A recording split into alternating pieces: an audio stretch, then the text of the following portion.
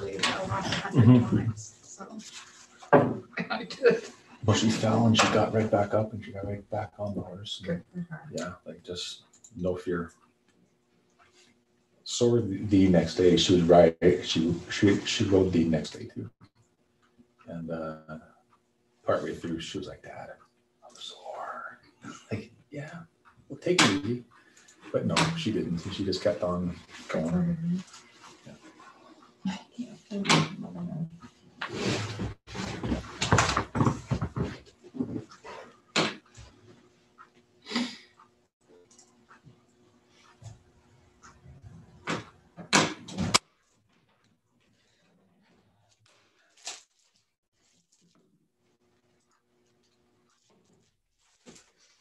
think we should upgrade the wireless mouse here. A little stronger. We upgraded already.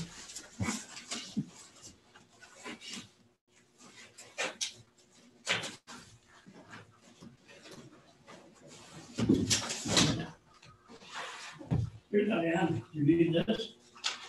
Oh, that's a good one. Yeah.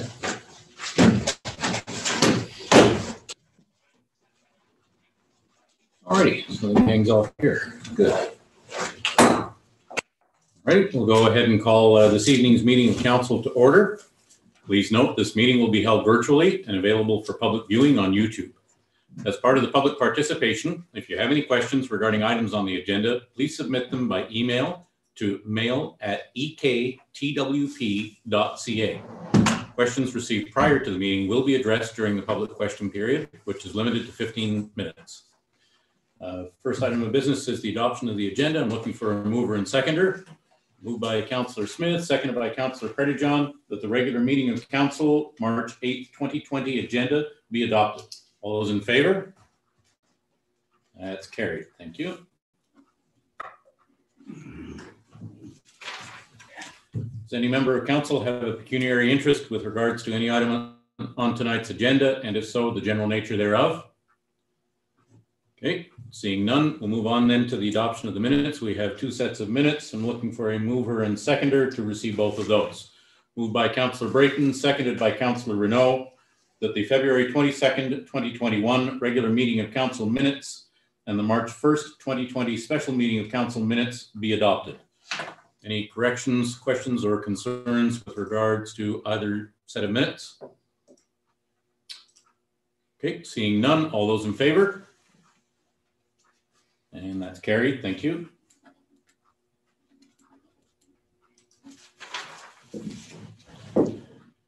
Alrighty, we do have a delegation this evening, the Frontenac Arch Biosphere Network, regarding the Local Flavors program. I see we have Helen Ann Hudson here. I'm not sure if there's anybody else from the group who's also going to be joining us at the virtual podium, but at this point, we'll wait until we can get Helen Ann actually connected and live in the room. And then we'll hear from her regarding the local flavors.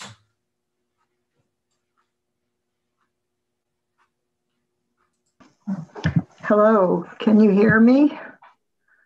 Yeah, we certainly can. Can you see me now? Oh, you can see me now, right?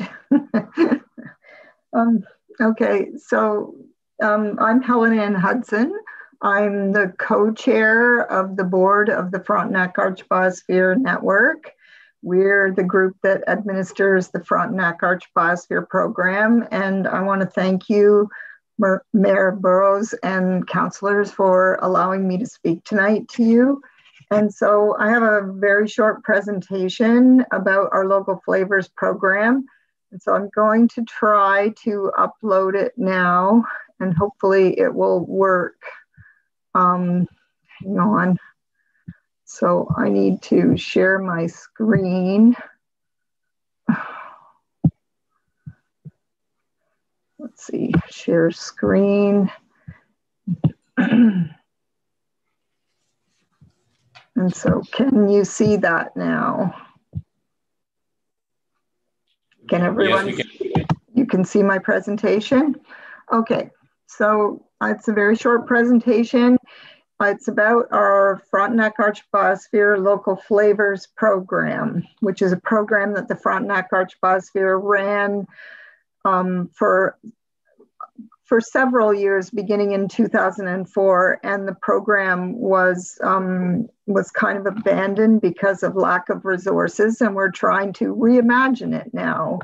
So first of all, I want to acknowledge that we are on the ancestral territory of the Algonquin and Haudenosaunee people here in Leeds County. So I want to talk to you about what we are, what a biosphere is, very briefly. A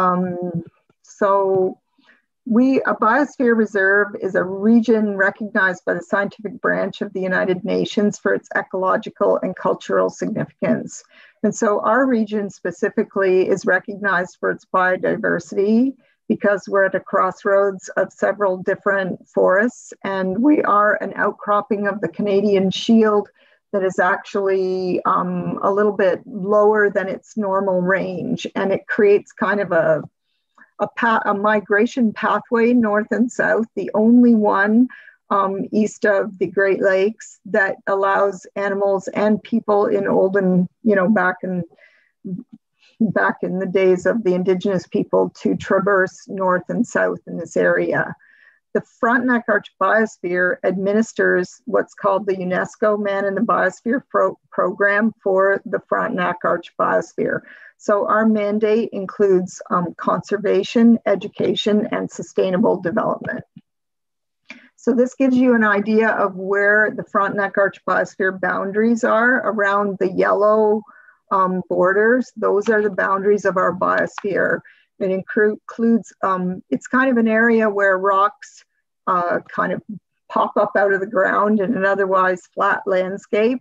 And we have lots of granite rocks, lots of wetlands, and lots of trees in this area. It's very unique, very different soil types, which leads to, different flavors in your farmed products. So we are currently looking at applying for the Healthy Communities Grant Program. It's $31 million available from the Government of Canada, but only small amounts in, specific areas. It's to transform public spaces and make them COVID-19 resilient. It's to provide innovative digital solutions to connect people. And it's partnering is an important part of this application. So we are trying to rejuvenate our local flavors program with a digital mapping program to provide virtual networking infrastructure in this area. So local flavors, we are partnering, FAB is partnering with the Laurier Center for Sustainable Food Systems and with Queen's University to bring this program back to life. Laurier Center for Sustainable Food Systems is at Sir Wilfrid Laurier in Waterloo, actually. To date, we have held 2 webinars about this and tried to bring together community members. One was on November 30th and one was on February 23rd.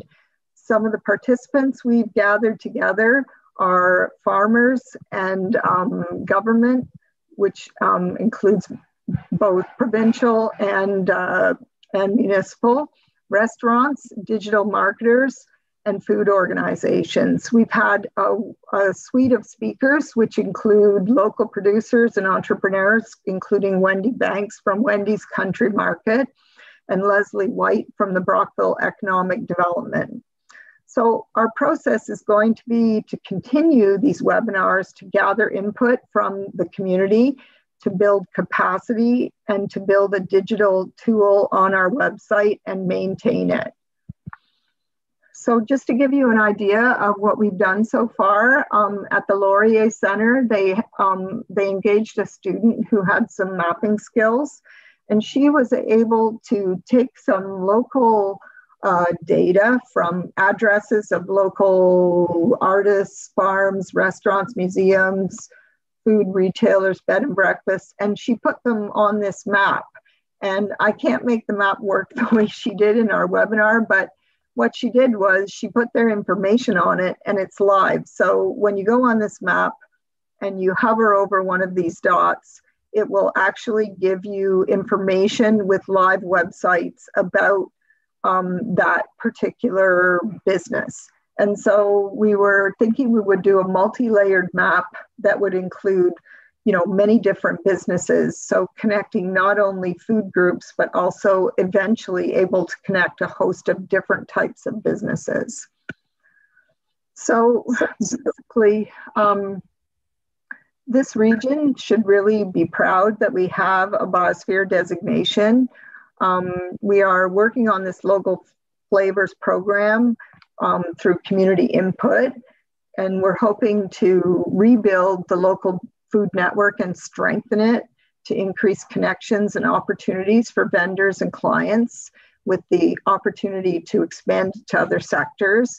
We want to increase the visibility of local food producers and their ability to connect with the general public, beginning with this digital mapping tool. So support from your group would strengthen our application, and becoming a partner with us would really strengthen it. And joining our webinar process would contribute to the development of this program.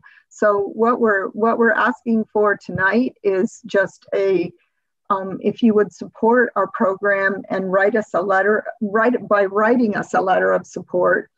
But if you would choose to join our program and participate in our webinars, and we could list you as a partner on our grant application, it would make our grant application very much stronger. So that's the end of my presentation, and I'd entertain questions if anyone has them. So Great, I'm going to stop sharing. There you go. Great. I was going to say, okay, stop sharing, then we'll be able to see everybody. So that's perfect. Okay. Thank you for your presentation. I'll go ahead and open it up if any of the members of council have any questions for you, and I'll save my questions or comments until the end. So we'll start with Councillor Smith. Thank you, Your Worship. Helen Ann, thanks for your presentation. Just correct me, but I believe you're also running this program or a program at Mac Johnson while at the conservation area? So we have a few different programs that we're running. You have to realize that we, as the Frontenac Arch Biosphere, we're doing a lot to try and try to run this Man in the Biosphere program for our biosphere. And one of our signature programs is our Nature Camp program. So we have 4 different locations for our nature camp. And last year was the first year we opened up a nature camp at Mac Johnson. And we were one of the only camp organizations that managed to run during the pandemic, actually, because we have a brilliant coordinator who went to town and, made sure she did all the right things to put together good COVID protocols in our camps and ran them at about 2/3 capacity to respect social distancing and everything. But she did a fabulous job. And yes, that is one of our locations for our nature camps. Thank you. Okay, any other questions at this point? Yes, go ahead, Councillor Brayton. Have we ever given any money towards this before? I don't believe so. To our Director of Finance, do you know if we've supported this program financially before? Not to my knowledge. Okay. All right. So just a clarification, Helen Ann. At this point, your ask of us tonight is somewhat separate from the funding request that you sent in to us before. So this is specifically focused on the local flavors. And at this point, you're looking for our participation in terms of the development of the ideas, the participation in the webinars. But at this point, do you see there being a cost associated with this, say in this calendar year, if we were to become partners in the program? I don't see any costs associated with it at this point. We're applying to this Healthy Communities grant, and we're asking for core funding to support us working on this program, which would in part pay for a coordinator who would help to do the heavy lifting for going around and collecting, getting all the information on all the participants out there and updating our information, which we currently have, which could be a bit outdated at this point. So yeah, we're just you know, part of the granting process, they're saying you need partners. So, you know, if you would write us a letter of support, that would be fantastic. And I'm pretty sure I sent you one, or I think I sent one to you, Brant, and I can resend it and you can tailor it to say what you want it to say. So it describes the whole process. Or if you also would want to continue to participate in the webinar process and would agree to being a partner in, you know, the grant, so we could say on the grant that Elizabethtown Council was partnering with us, that would strengthen our application also greatly. Alrighty, so that would be a time commitment. So I had a question around the logistics of that. Unfortunately, I personally am just at capacity where I couldn't commit to be able to attend all of your webinars. So I wouldn't want to extend, you know, my commitment to be able to do that at this point. I don't know if there's another member of council who would be able to, if we deemed it appropriate, would you be open to participation by members of our Economic Development Committee as an option, if it turned out that that was the only way that we could follow through on a time commitment? Is that acceptable to you? I think that we would be open to taking a member of your council, you know, accepting a member of your council to participate on our webinars, and, you know, just to have someone there to provide feedback, because you had great feedback at the last webinar we had. And, you know, I don't know how many more webinars we will have. It's not going to be an onerous process, I would not think. I mean, I can't tell you how many we'll have, but there will be a few of them, you know, into the future. So the last one was very successful. People were very engaged and very supportive. So we're hoping the next one will be better than that one, and more productive, and even more productive, because that one was very productive. So yeah, I agree. I found the energy level in the virtual room to be very high, and yes, a lot of good questions for sure. So the final point then, just so that council is clear on this, you and I had spoken, I shouldn't say spoken, you and I had communicated by email a little bit on this. And so there's a really tight timing constraint. My understanding, unless something has changed in the meantime, is the deadline for your application is tomorrow. You have to get your application in tomorrow. It is tomorrow, yes, unfortunately. I guess it is fortunate that you're having this meeting tonight so I could bring it to you, but it is a very tight timeline. It's like, yeah, tomorrow at 5 o'clock Pacific Standard Time, all the applications are due in, so. Okay. All right, so ordinarily, you know, traditionally we wouldn't make a decision on the same night as a delegation presents, but you know, I think in this case, council will likely indulge me in making an exception given the tight timeline involved. And so I guess what's in front of us is, I'll deal with this in two parts, council. Are we at the very least content with providing a letter in support of the application? And any objections to that? Okay, so I'm seeing nods and so on. So now the big question, and again, nods or comments welcome.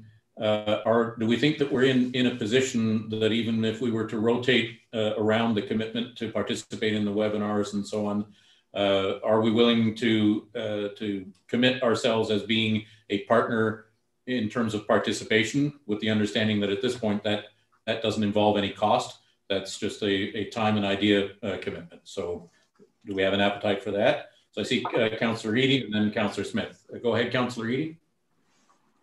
I was just going to say that if we decided to do it, I'd offer my time to go to the webinars. Okay, thank you for that. Councillor Smith?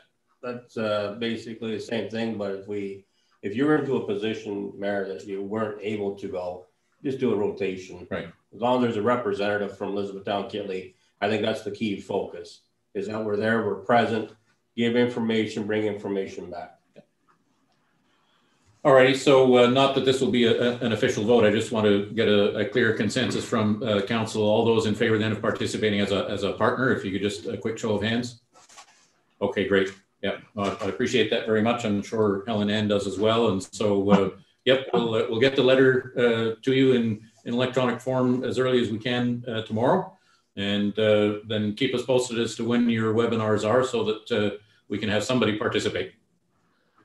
Okay, that is so fantastic. Thank you very, very much. And if you need me to resend my form letter to use, I can do that if you'd like me to. Yep, So, if you wouldn't mind, because in all honesty, I don't recall that that's how our conversation started. So yeah, let's not take any chances. If you go ahead and send it to our administrator clerk, it's yrobert@ektwp.ca. sorry? And we can make sure that we get that done. Sorry, Mail. oh, okay. Simpler one would be just mail@ektwp.ca. Okay, I think I have that one. Yep. Yeah. Okay. Thank you very, very much. And, you know, this will increase our chances of getting this grant money, which will really help propel this program. And we're very excited about it. So, yeah, it's a real community program. So, yes, thank you. You're welcome. We wish you all the success, and I'm sure that we'll get a celebratory message when the news comes back that you've been successful. So, I hope so. Thank you. Alrighty, so that finishes with our delegations. So we'll move on then to staff reports. The first item, 6.1, is a report regarding the monthly waterline reports. I'm looking for a mover and seconder to receive that, and also that council confirms receipt of September, October, November, and December 2020 County Road 2 West waterline reports. So moved by Councillor Predijon, seconded by Councillor Eadie, as previously read. So any comments or questions around the waterline reports? Okay, seeing none then, all those in favor? And that carries, thank you.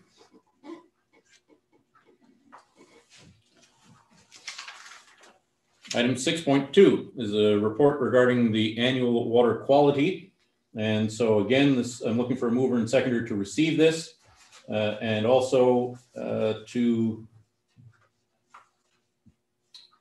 yes, receiving the overall report 2129, and also that we receive the annual water quality report dated February 16th, 2021 for the County Road 2 West water line. So mover and seconder, moved by Councillor Linton, seconded by Councillor Renault, as previously read. Any comments or questions on this report, Council?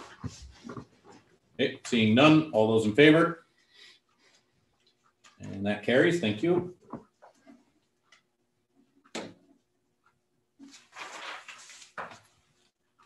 All right, moving on to item 6.3. This is a report with regards to recruitment for Director of Finance. Looking for a mover and seconder to receive that, and also authorize the council accept the proposal submitted by Waterhouse Executive Search for the recruitment of a Director of Finance. So moved by Councillor Predijon and seconded by Councillor Linton. So I don't know if there are any questions or comments at this time. Yes, Councillor Smith. Just a question through to our Director of Finance, I guess. So Director, where are we taking this 19,500 out of? For salary. Our administrator clerk just had a momentary and rare lapse of live judgment. That's why I went to the Finance Director. I apologize. That's okay. Through your worship, Councillor Smith, I believe that funding could come from the administrative reserve. Okay. All righty. Any follow-up, Councillor Smith? No, that's fine. Any other questions at this time, Council? Okay, I'll go ahead and call the question then. All those in favor? And opposed, if any? Okay, that does carry. Thank you.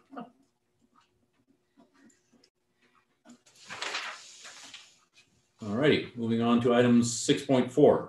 This is a report statement of the treasurer regarding council remuneration. Looking for a mover and seconder to receive this report. Moved by Councillor Predijon, seconded by Councillor Smith, that report F-21-07 be received. Any questions around this report? Okay, seeing none, all those in favor? And that carries, thank you.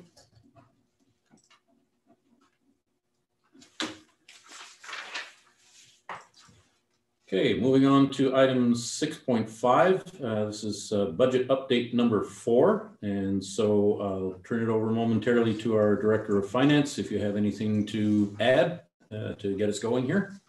No, Mr. Mayor, thank you. This is basically a report just to review where the current budget situation is at and some of the changes that have been made since February 8th. We've provided a summary of the operating budget as well as the capital budget. I would like to say that there was a duplication in expenses of the fire hall number 3. So some of the items listed under that were listed twice. So we've gone ahead and corrected that. While it has no effect on the levy, it did slightly adjust contributions from reserve as well as the total debt amount.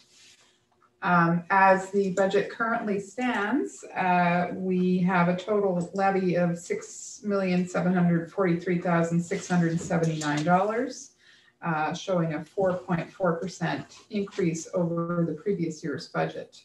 I've outlined in the summary of changes, the changes that have been made in recent meetings, as well as some items that are still to be decided, including the garage study, contingency funds for emergency garage repairs, and the request from the Frontenac Arch Biosphere.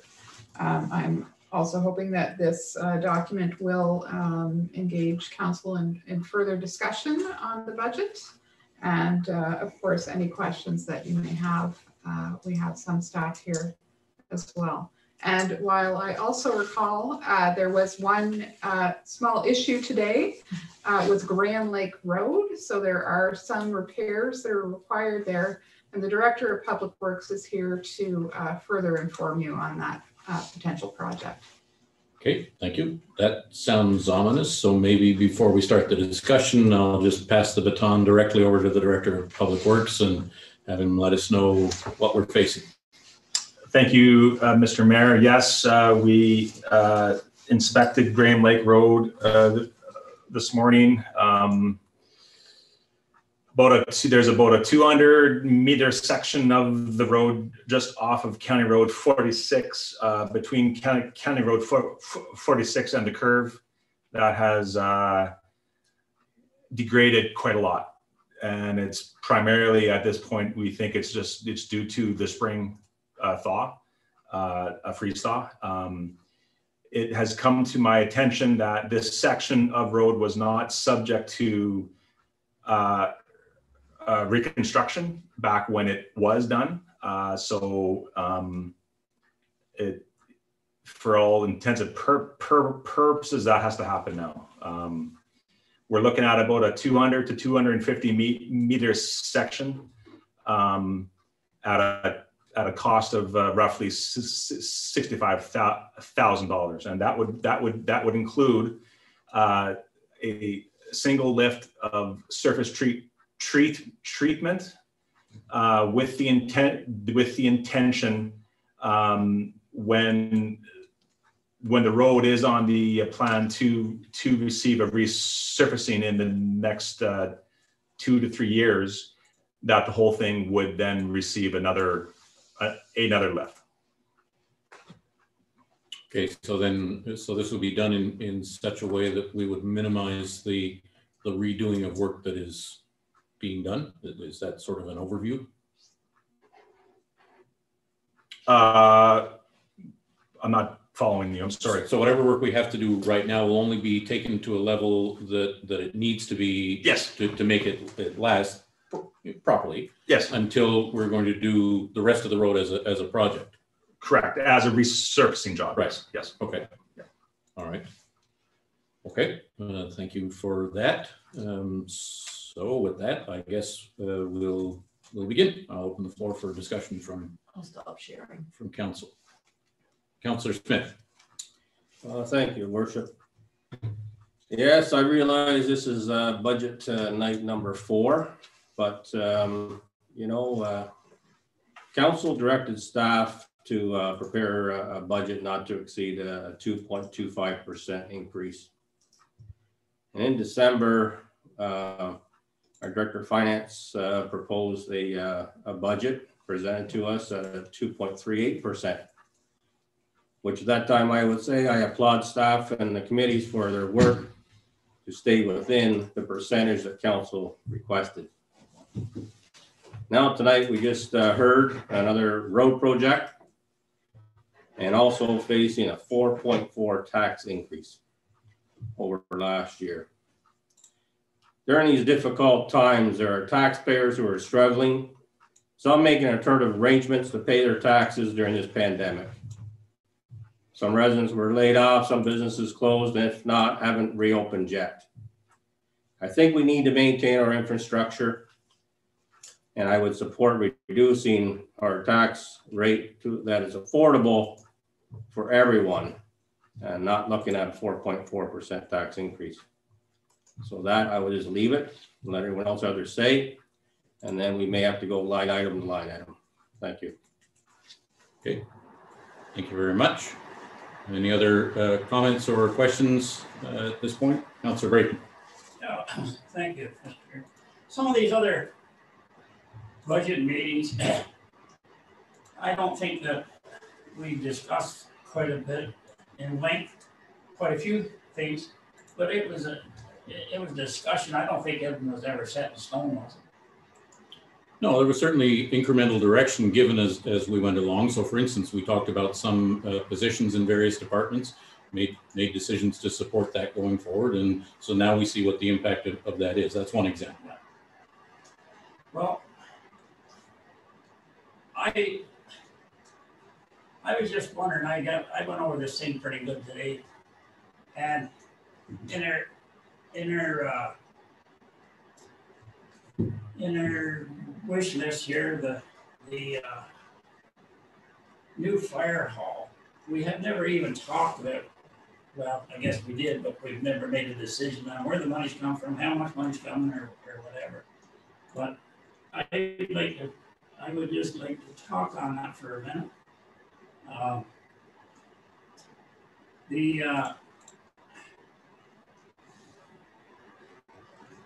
Why can't we put in the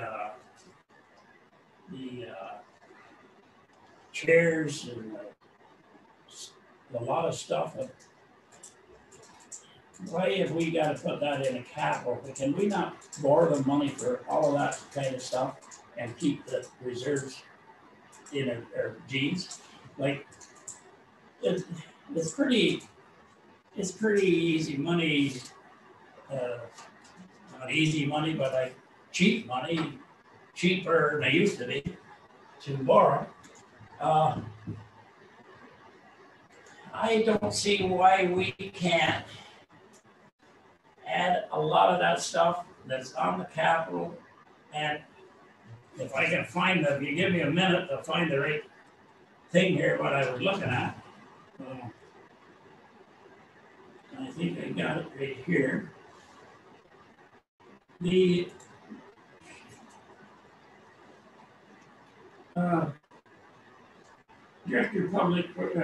Director of Finance is on there.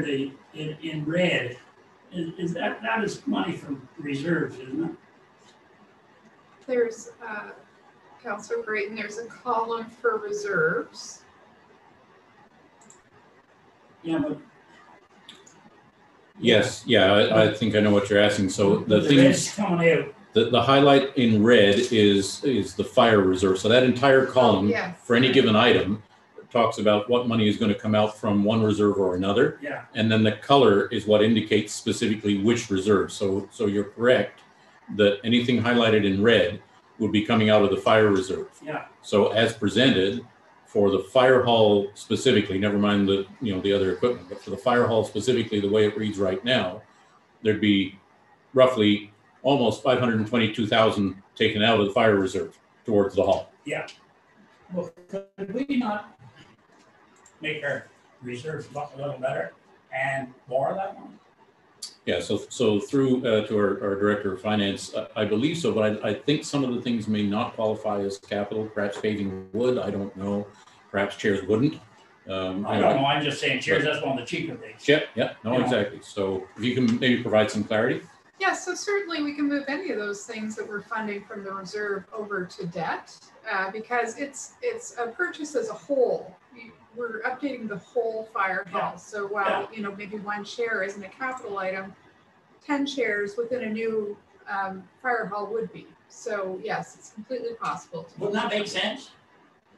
Absolutely, we could do that. And that on that same thing, I can't find it there now, but I got it run on memory. Mm-hmm. The chief was looking for a new truck for Toledo, rescue truck.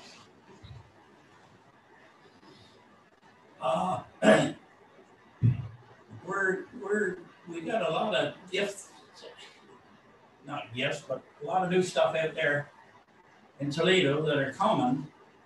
And I would like to know why we couldn't just wait another year and do it then. That shouldn't have to be this year, exactly it right now. I think that was $300,000 and some odd $1,000.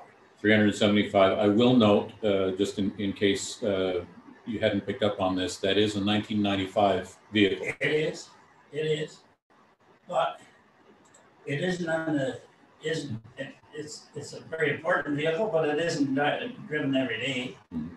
And I think that the miles that goes on and the use it gets, that we couldn't maybe get along for another year.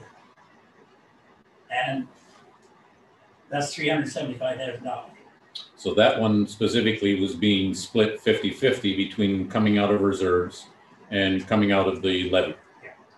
And that's money going back into reserves and it's bringing the levy down. Mm-hmm. Like Mr. Mayor, I'm getting a little scared that I don't want to have to go to Poop and Drop and pay cheaper taxes. Like we're getting over our head here, and we're fixing this, fixing that, and spending money here, spending money there. It all comes out of the taxpayers' pockets, and we don't know where this pandemic's going. They're closing down and they're opening up and they're closing down, and if this goes on much longer, people won't have any money for anything. So like that in mind, and everybody's using this pandemic for everything. So why not use it and say, hey, this pandemic is kind of straining our money a little bit. All right. Thank you. If I think of any more, I'll let you know. I'm sure. And next I see Councillor Renault. There, got it. If you borrow money, you have to repay the money. Yes, I know interest rates are really low, but does that, and this is just a question, does that affect our levy? Because we have to repay that money, and the only place we repay that money from is the levy. So would that increase the levy? And then I'd like to get back to the roads. Okay, so through to the Director of Finance in just a moment. I don't believe there's going to be an effect on the levy in the year when the debenture starts. So I think this is a question with a future answer, but I don't believe that there's an immediate effect on the levy. So through to our Director. That's correct. So the first payment would be coming out in 2022, and we currently estimate that payment on the current amount of that's budgeted for the fire hall will amount to about $152,000 per year. And that was for a 10-year amortization at that Correct. Calculation. Correct. And it wasn't quite half, it was a little bit more because the interest is a little higher if we do the 20 years. So Correct. That was 100 something. 150, I'm sorry? 152,000. Right. For 10 years, for how much money? For roughly $1.5 million. Correct. Yeah. So if you put some money back into reserves, it wouldn't be $1.5 million, it'd be more than that, wouldn't it?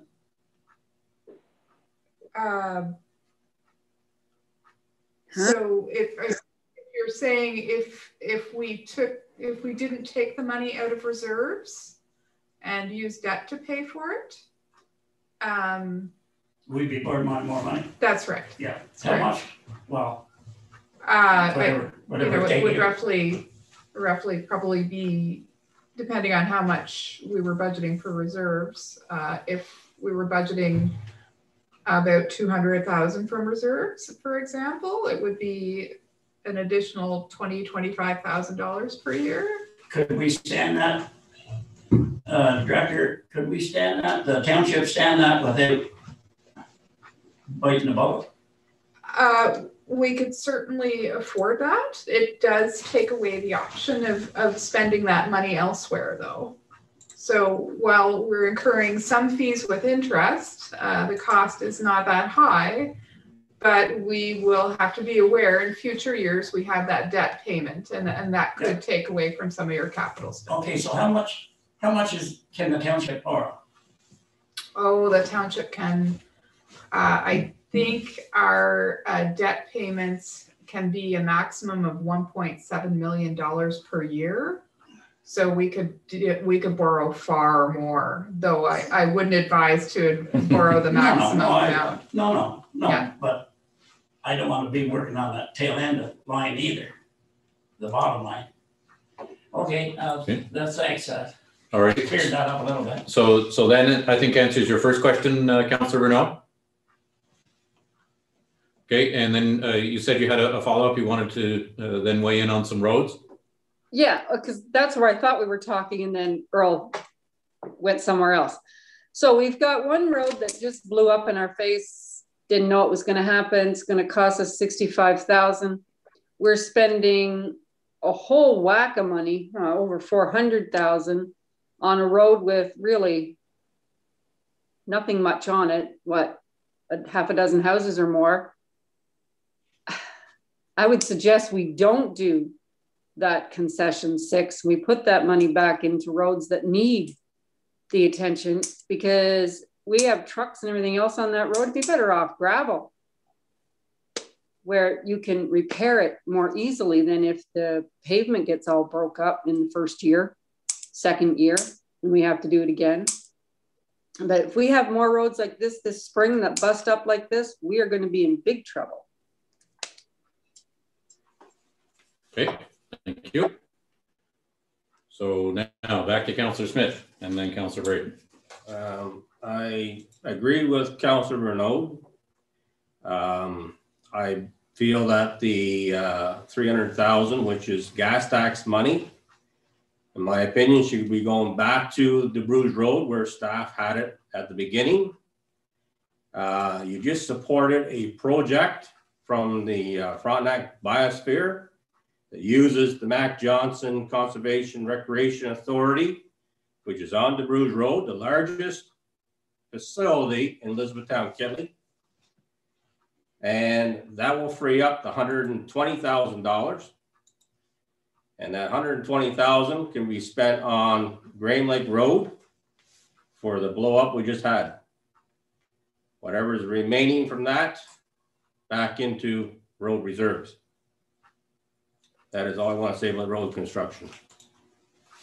Okay, just one point of clarification. The project that we supported tonight from the Frontenac Arch Biosphere doesn't actually have anything directly to do with the Mac Johnson facility itself.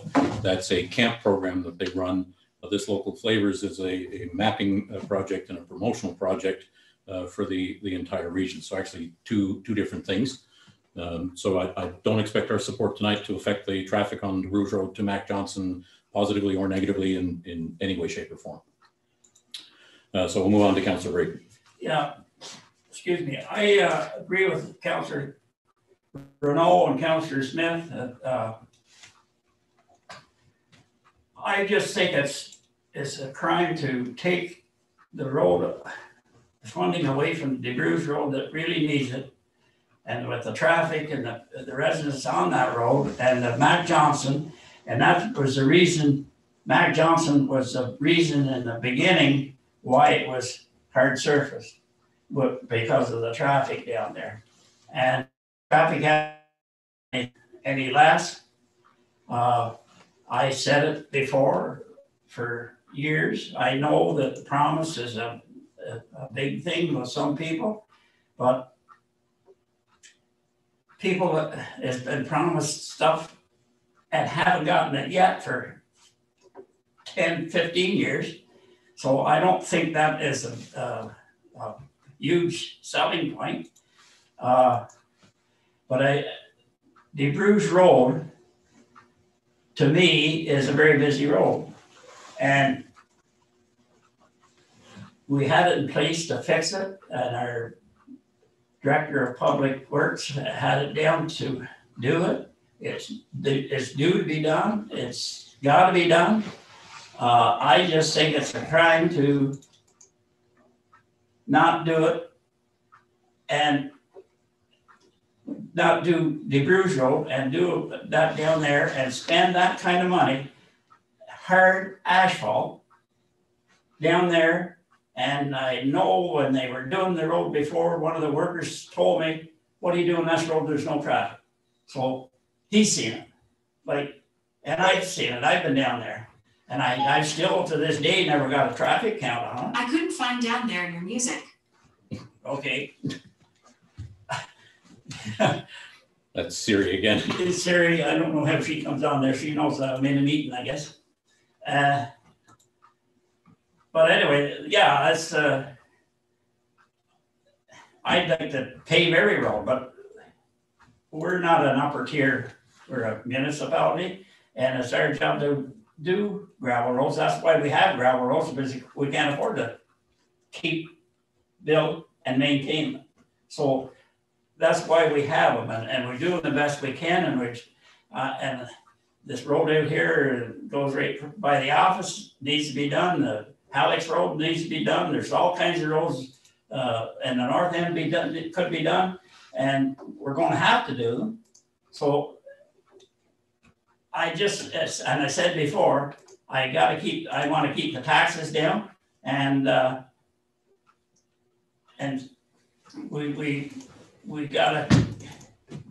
we have to keep them down because of this COVID.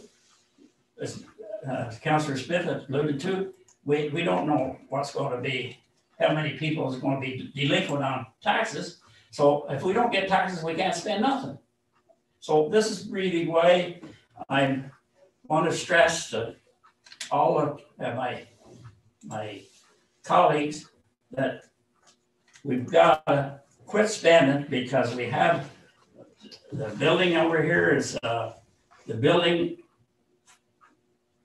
spend $10,000 or whatever it was, $40,000 on the building, and then $40,000 for a study. That's that's $80,000. Well, I'd rather put $80,000 worth of paint or something on the building rather than spend here a little bit here and a little bit there and do this and do that. We've got to maintain what we got, and we should have been maintaining it all along. And we diddled around and didn't do it. And I don't blame council. I don't blame staff. I don't know who to blame, but it should have been done. There's no way that building should have been got in the condition it got. So thank you, Mr. Mayor. I don't mean to cut you off. I see Councillor Brayton. I'm going to go to you, Councillor Brayton, but I just want to let council know that after you've spoken, if council will indulge me, I have a proposal to put in front of them that I think will surprise council in terms of what we can accomplish. So I'll go ahead and go to you, Councillor Pettyjohn, and then I'll weigh in. Oh, I think you just muted your video instead of unmuting the audio. There we go. Okay, big thumbs. This shall come as no surprise, but I say we go forward as we had already voted on. I don't know how many times we voted on the 6th concession. I'm looking forward to hearing what you have to say, Mr. Mayor. I think that it looks bad for council to keep running it over and over. Like, a vote is a vote. I know we've had different issues with the roads that can happen at any time. I mean, at any time. So just so you know that I am in favor of continuing on. I know that doesn't come as any surprise. Thank you for hearing me out. Okay, thank you very much, Councillor Pettyjohn. So, so I want to start off by addressing De Bruges Road. And I can tell you firsthand, categorically, there are 24 homes in the segment that we were talking about doing for 300,000 between the stop sign and the Haggard Side Road. And of those 24 homes, the people that live in 23 of them that I found home this weekend across Saturday and Sunday with social distancing, sanitizing between every doorbell, you know, all the protocols in place. I spoke to 23 out of 24 of the people on De Bruges Road. And without exception, not a single exception, I explained to them exactly what was going on, that there were two schools of thought around the council table, that one was talking about a gravel road that had never been paved before. We were talking about upgrading it to paving. And there was a good chance if we did that, it would come at the expense of doing De Bruges Road this year. Would they be okay with that? Versus another thought around the council table was that, no, we shouldn't be upgrading the road. We should be spending the money on roads that already exist and so on. So I laid it all out for them, the whole subject matter. And without exception, they all said they were fine with the road being done next year instead of this year. And a number of them actually supported the notion that we shouldn't abandon a project we've already started. We should actually see it through to fruition. So there was no objection from the 23 homes where I actually found people in. Now, with that in mind, what I'm about to describe in the way of the budget, I'm going to tell you right up front, you'll have to give me $12,500 to accomplish what I'm about to explore. But if you're willing to do that, this is going to sound too good to be true, but it actually works out. So with the $12,500, that is the carrying cost for borrowing $300,000 towards the sand dome or the salt shelter. That's $12,500 over 5 years, so that will cost us $2,500 in financing costs per year to unlock a significant amount of cash flow. And with that linchpin change, then we can accommodate the $65,000 that we didn't know about until tonight to get Graham Lake Road done. We can still go ahead and complete the 6th concession project. We can still go ahead and rescue that we were talking about earlier tonight. Does shift some of the burden for the fire hall away from the fire reserves more towards long-term financing. So that's in line with what Councillor Brayton was talking about. A portion of the sand shelter, the remaining 100,000, does come out of the road reserves. We still go ahead and get things like the brush head for the excavator and so on. In other words, there are no compromises. We can still go ahead and fund the positions that we've already agreed to for various departments. And at the end of all of that, it leaves our road reserves $238,000, almost $239,000 better off than they would be with what we started discussing tonight. And it leaves our, it leaves our fire reserves, not our road reserves, it leaves our fire reserve $239,000 better off. And it leaves our road reserves $175,000 better off.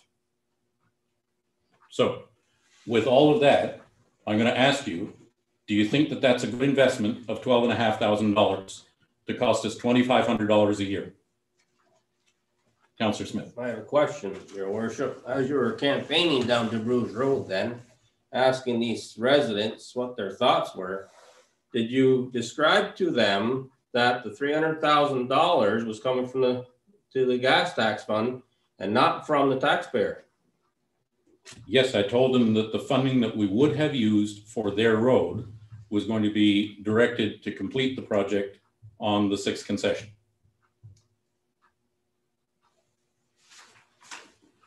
So I'm going to make a comment. You're not going to like it, probably nobody will, but when we have staff provide a report and a list of projects that state the reasoning why a project needs to be done, and then we have members of council who I'm going to say is a wish list to say, I want a certain road done.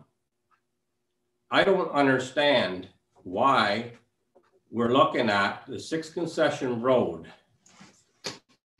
That was never, I've never received a resident or a delegation from the 6th concession to council or to Public Works asking for that road to even be upgraded to either surface treatment or pavement.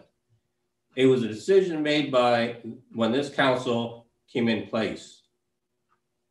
And some of these members on council were here previously. So I'm not sure why, and I've asked that question previously, why we're really looking at paving this road. And no one can really answer that. Like, actually, I don't know if there's any gain or any benefit from anyone by paving the 6th concession. Well, I'm sorry, Councillor Smith, that your memory is short, but we've been over the facts of the history of this matter, and quite frankly, council has already made that decision. But I will remind you, this was not an individual council member who brought this forward as a pet project.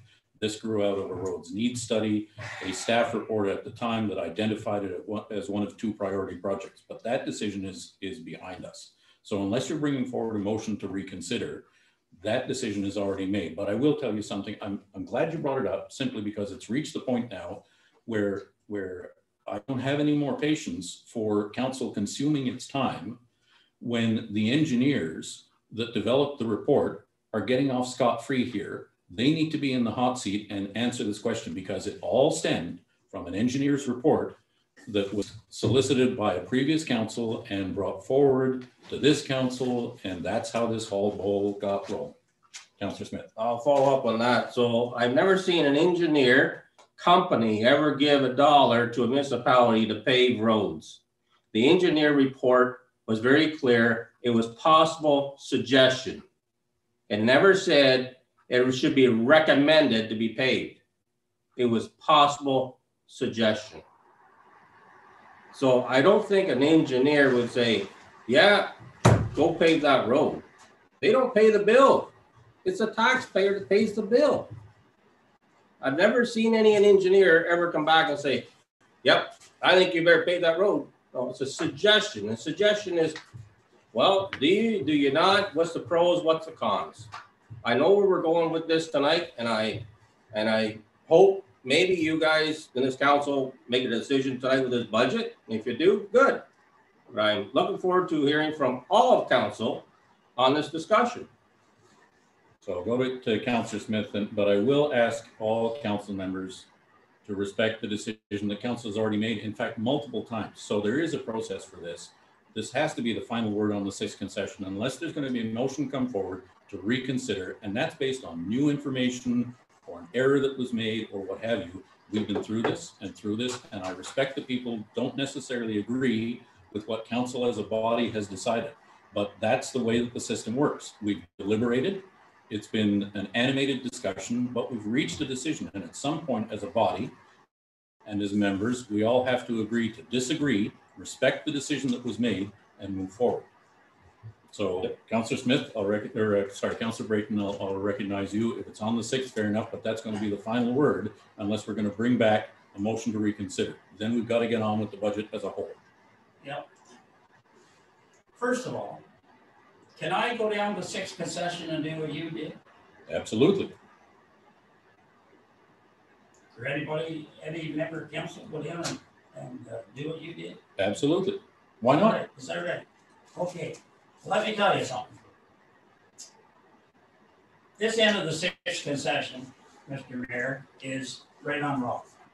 Like right on top of the road.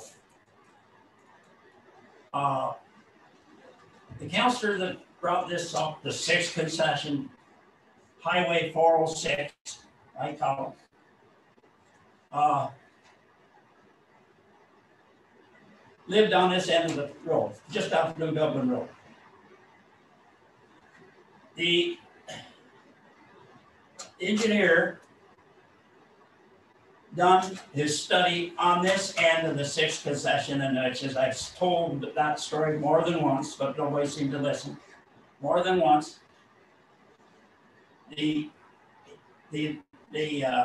recommended a single lift hard surface. which would fit that road perfect. Down at the other end where there's sand and the sand hills, no engineer in their right mind would recommend a single lift down there. So where this engineering thing comes from, I don't know, but I do know, and I was sitting on council here, and I do know what I'm talking about. It was for this end of the 6th concession. It wasn't down there at all. It was nowhere near where they want to pave it now. So I'm getting sick of it too. I'm getting sick of this coming over here and talking till 10:45 at night about it. I like to swear, but I guess I get kicked out if I do. But it's just a waste of money, as far as I'm concerned. The road goes nowhere. Down in the sand hills, I asked the people in Augusta, when are you guys going to pave your end of the road? They looked at me as if I had two heads.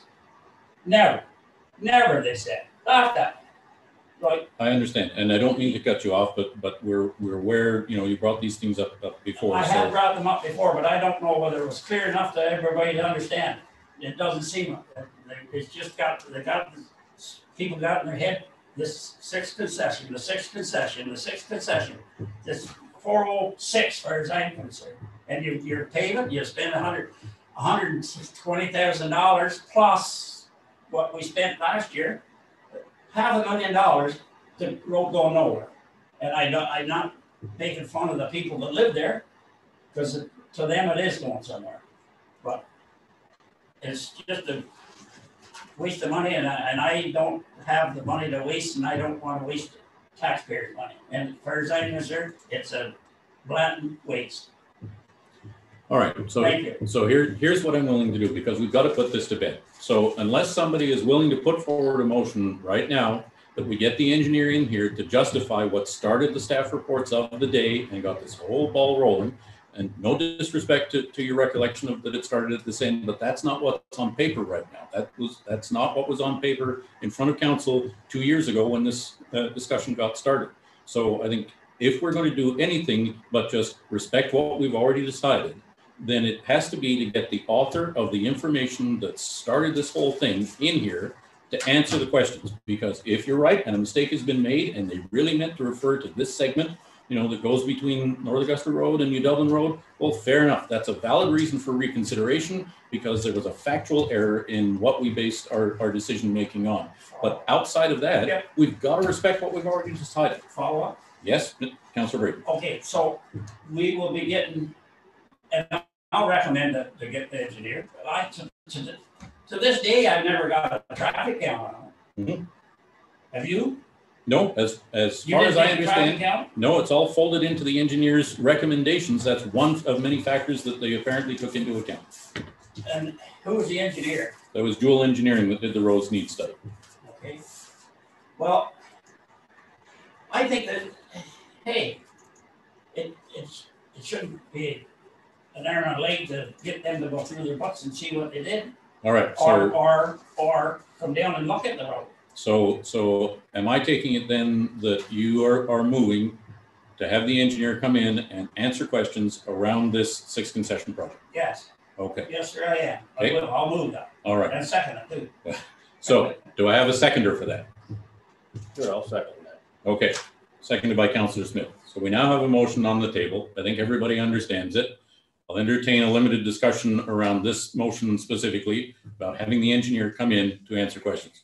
To our Administrator Clerk. Have you not also already placed a motion on the table to receive the report? No, actually, I announced the agenda item and I didn't actually have an over and seconder to receive the budget. I'm sorry. So luckily through that error, we can actually entertain this motion regarding the engineer. So I'll open up for discussion whether we're going to have the engineer in to answer our questions and either confirm that everything that we understood was correct or that a mistake was made. Okay, Councillor Linton. So through you, your worship, to Councillor Brayton, you're saying that we're going to go and get pay an engineer to come back and do this again? saying that he has it should be in his desk, or they always keep a record. It should be in his desk, which end of the road and where it is. It shouldn't be he shouldn't have to come down here with a helicopter and 747. He should be able to look at his records and tell us what he's got, what he's looking at.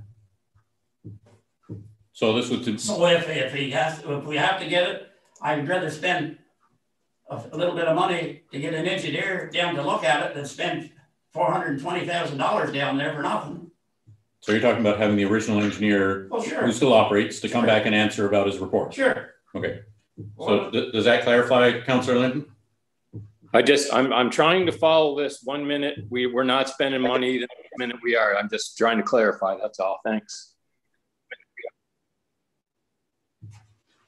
I think all we're trying to do here, Councillor Linton, is finally put this to bed where there can be no question that the information we based our decision on was wrong, that there's some confusion, that you know, if we're going to spend the 420, it should go on to, you know, the different segments that was intended all along, just to eliminate the confusion. I think that's the intent of the motion. Am I right? Yeah, I guess I'll follow up to spend $8,000 or $10,000, $30,000, say $410. What would you do? I'm just trying to follow the spend no spend program. That's all. I'm just trying to follow that. That's good. Pay attention to it then. Okay, take it easy. Paying attention. On to sorry, Councillor Predejohn. Thank you, Mr. Mayor. That $30,000 could buy some paint, Councillor Brayton. I'm totally opposed to the suggestion that we have Jewel come in or anyone else. We have the report. I don't think that we've gone this far on anything else. And to have them come in and spend $30,000 or $40,000 on a report and have them justify it, do you really think that they're going to negate their report that we have on paper already? I don't know what the big opposition is to the 6th concession, but I know we voted on it. I myself, I think it's been at least 3 times, maybe 4. We've gone all around the mulberry bush, and this just seems like if you can't get what you want, you keep asking the same question until you get the answer you want. So I'm suggesting that we do not vote to have Jewel come in, and that we put a motion on the floor to go ahead with the budget as is. Thank you for entertaining my thoughts. Okay, well, we've already got a motion on the table, so I can't deal with another one just at the moment. And I just want to get a little clarification. I could be wrong. I don't think we're talking about spending $30,000 on another roads need study. I think we're talking about the potential of spending a few $100s to pay for somebody's time to answer questions about the road study that they already did 3 years ago. Am I correct in that? Okay. Yeah. All right. Just to follow up, and then I'll get to Councillor. What we're asking them to do is come in and look at their report and qualify it to see if that's what they meant.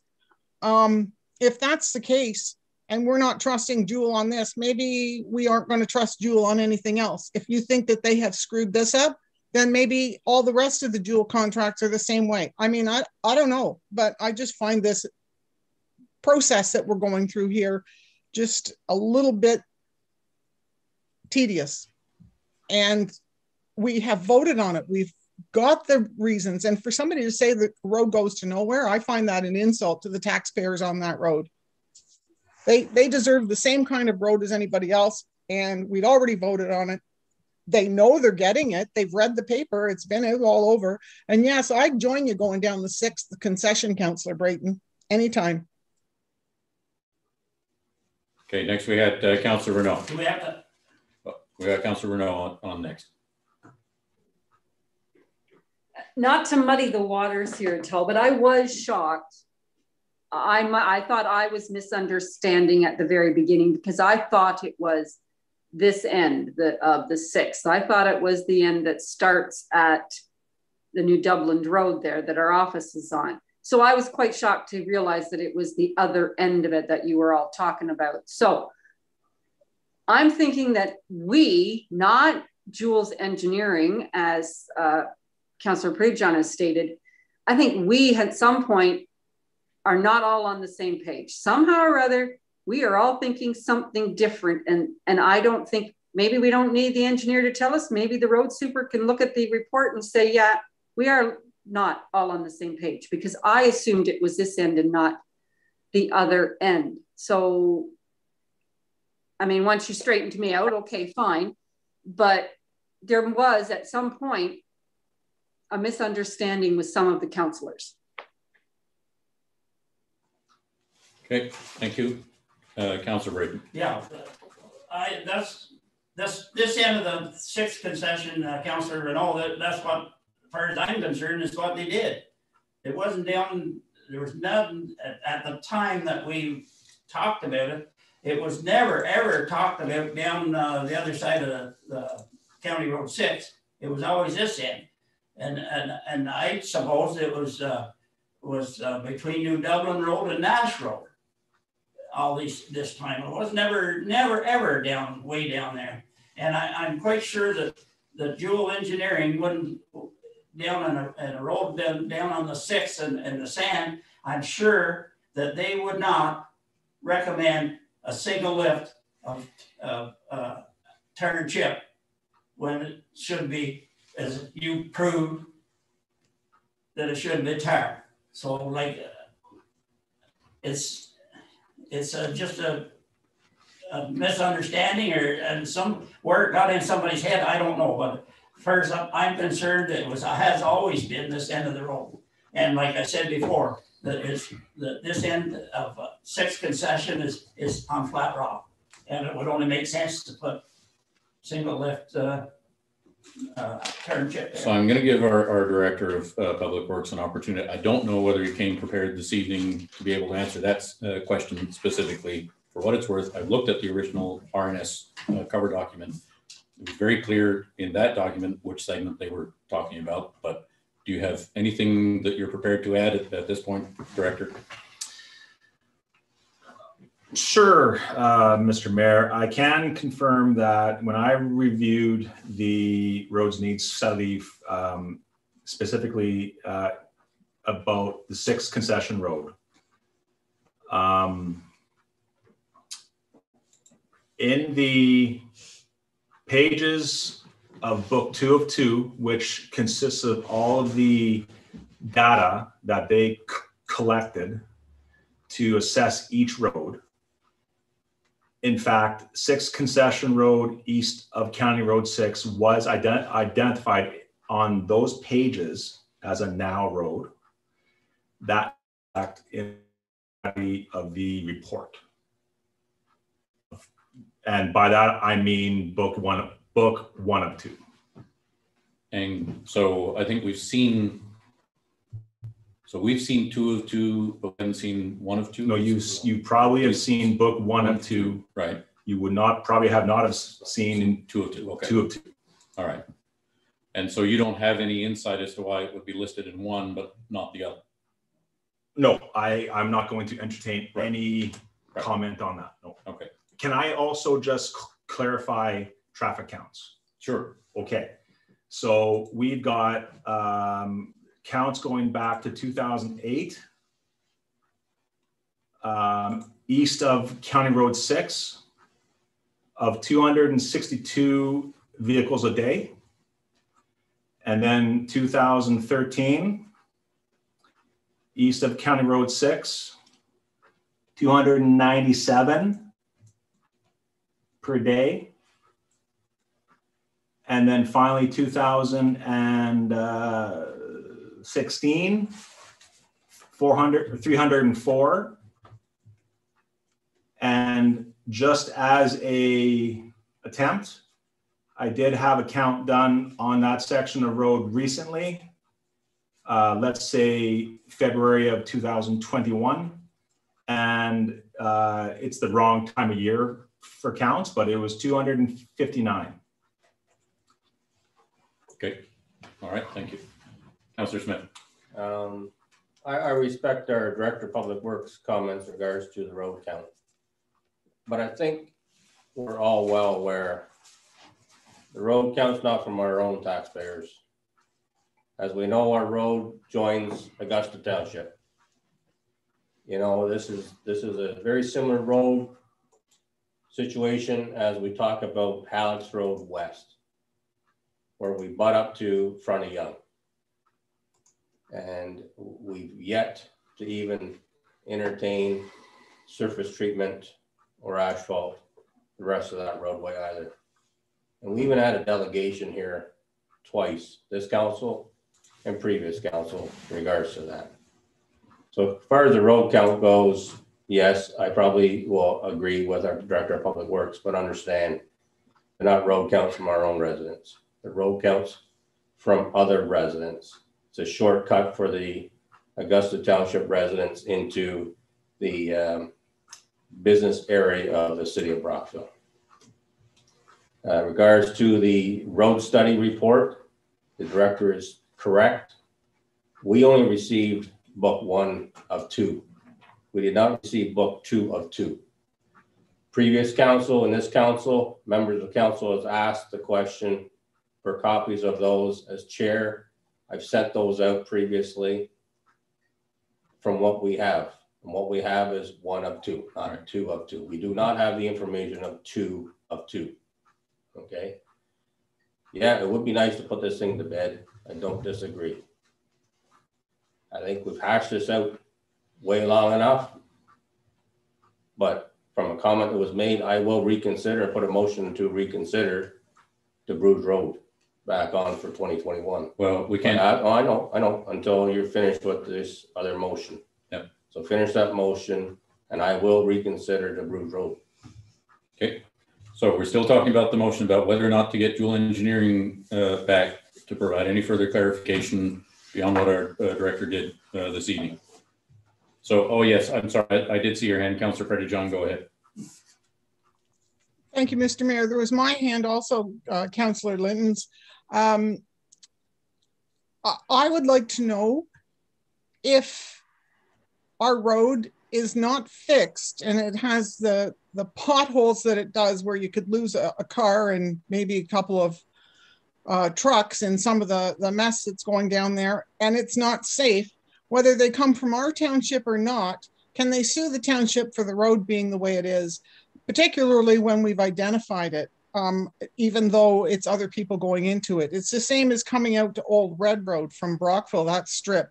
If they didn't keep that up and it was unsafe, something happened, then you could sue Brockville. Would that be the case? I don't know who can answer that question.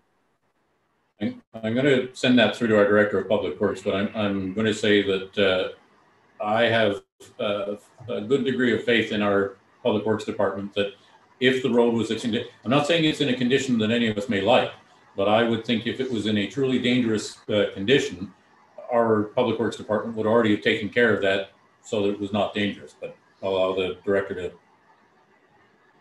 My comment, sorry.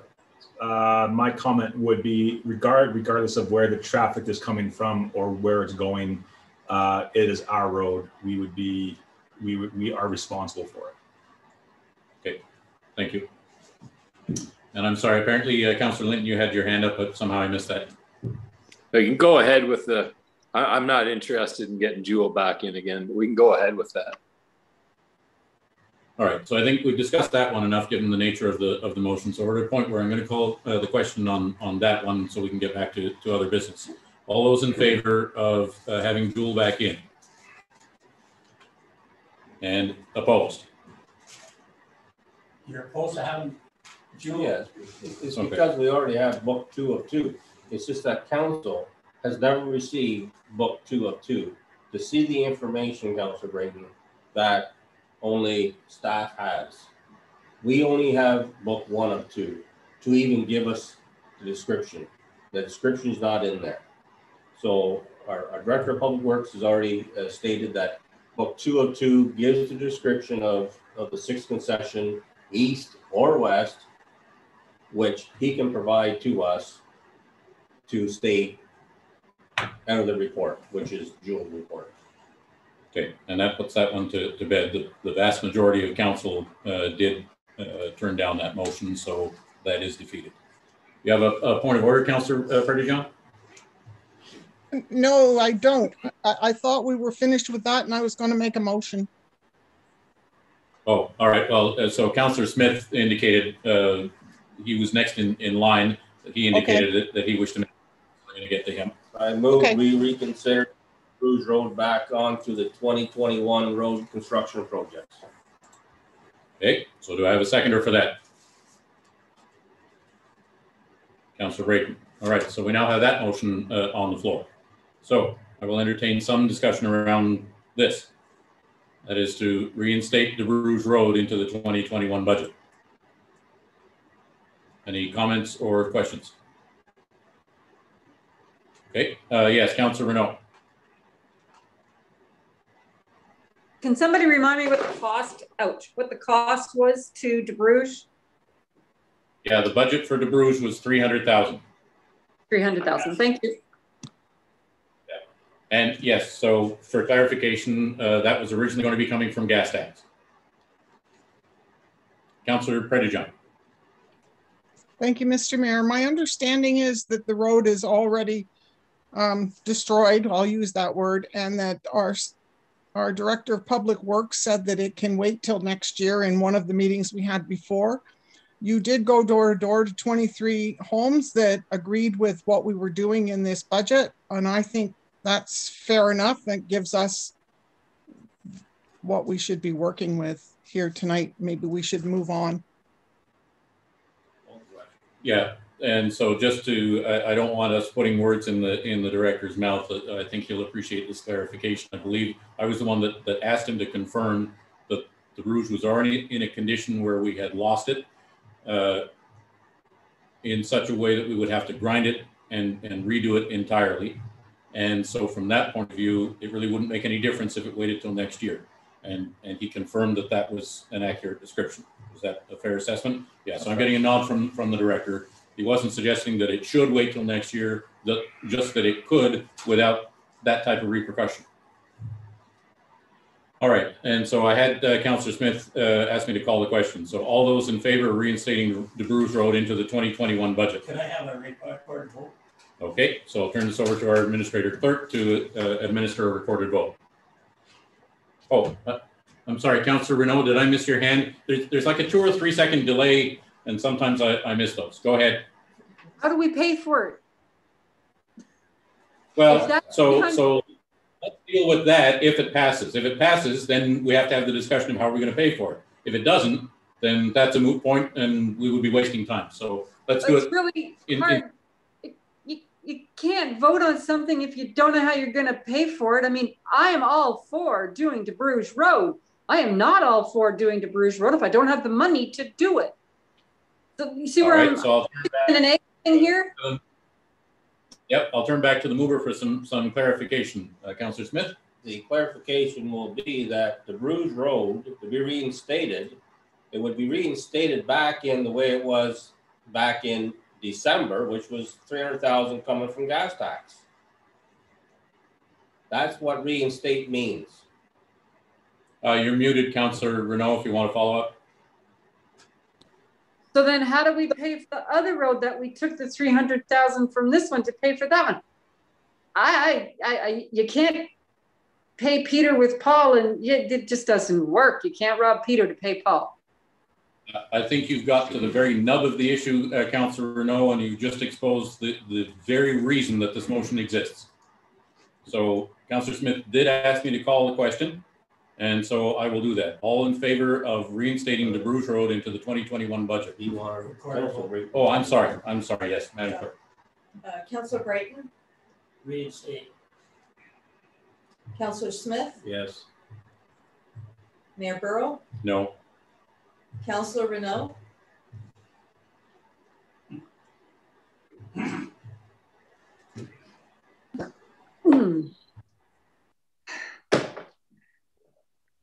Yes. Councillor Edie? No. Councillor Linton? No. Councillor Prettyjohn? No. The vote is 4 against and 3 in support. Therefore, the motion is lost. Okay. Thank you, Council. So now we're back to the budget discussion in the broader sense. And I'll take care of a small administrative issue right now. Really, we should have the motion on the floor to be receiving this report and then discussing around that motion. So at this point, I'll entertain a mover and seconder to receive the report for budget discussions. Moved by Councillor Smith, seconded by Councillor Predejohn. The report F21-08 be received. All right, so now we will pick up the discussion where it left off before we started talking about the two roads. So I believe prior to that, I had just put in front of council, and I'll be happy to share the details and the mechanics of how all of that is accomplished. But I had put forward a concept to council for how we could move forward and not dip as much into reserves, bring our levy back down to 2.5%. And we accomplished that by taking on a certain amount of debt at a total cost of $12,500 over 5 years to help fund the salt shelter. So that's where we were at. So any discussion around that? Councillor Linton. I'm in favor of going with that program. Okay, thank you. Councillor Smith. So because it's pretty fuzzy when you don't see anything in front of you. So I'll ask the question to our Director of Finance. So back to the discussion we were talking about the debt, the payment of the debt. So what will that be now per year over the 10-year period? Through your worship to Councillor Smith. So we had originally anticipated a 10-year loan on the fire hall at $150,000 per month payback. An additional loan of $300,000 over a 5-year period. I actually don't have the funding in front of me. I think the mayor sounds like he's researched this. So he could probably fill us in on what that monthly figure would be going forward. Yeah, so I went to Infrastructure Ontario's site. I used a pessimistic rate of 1.5%. So I believe the actual calculation will come in less than this. And in this particular case, I chose semi-annual, could be annual, but so with a semi-annual, the total payments would be $62,400 per year for 5 years. So that's an annual payment of $62,000, so a little over $5,000 a month. To our Director of Finance. Sorry, yeah, Your Worship, the Director of Public Works just informed me that I said $150,000 per month. Yep. It's actually annually. Yep. My apologies. Yep. Okay, so where are we now? Per month? Per annually? Not month. So annually, that would be approximately $210,000. Okay, so just want to make a few things clear. That's $200,000 automatically going back in to the levy. Okay, which is roughly what, 3%? Give or take. Plus, we also have another debt that has to go in next year as well. Okay, that's you're looking at well, you're 4% plus, and so you know, and yeah, you might have taken some money from the reserves and you're putting into debt, but you know, you got to start paying the reserves back as well. You know, like it's quite a, what I call the wish list. Yeah, you might have brought the budget down to a reasonable 2.5%, which I will probably support because of that, not because of everything else going on. But I still have another question in regards to finances. And that's going to come down to operation budget. And so because we don't have a planner, I want to know, is there a dollar amount set aside in the operation budget to offset the costs of these planning consultants that we have presently going on for our work. To our Administrator Clerk. As we're operating right now, we have not budgeted for the extra amount for support from our planning consultant. That goes to the next question. Where are we going to get that money from then? Reserves? It was not going to be underneath the regular levy, underneath operations.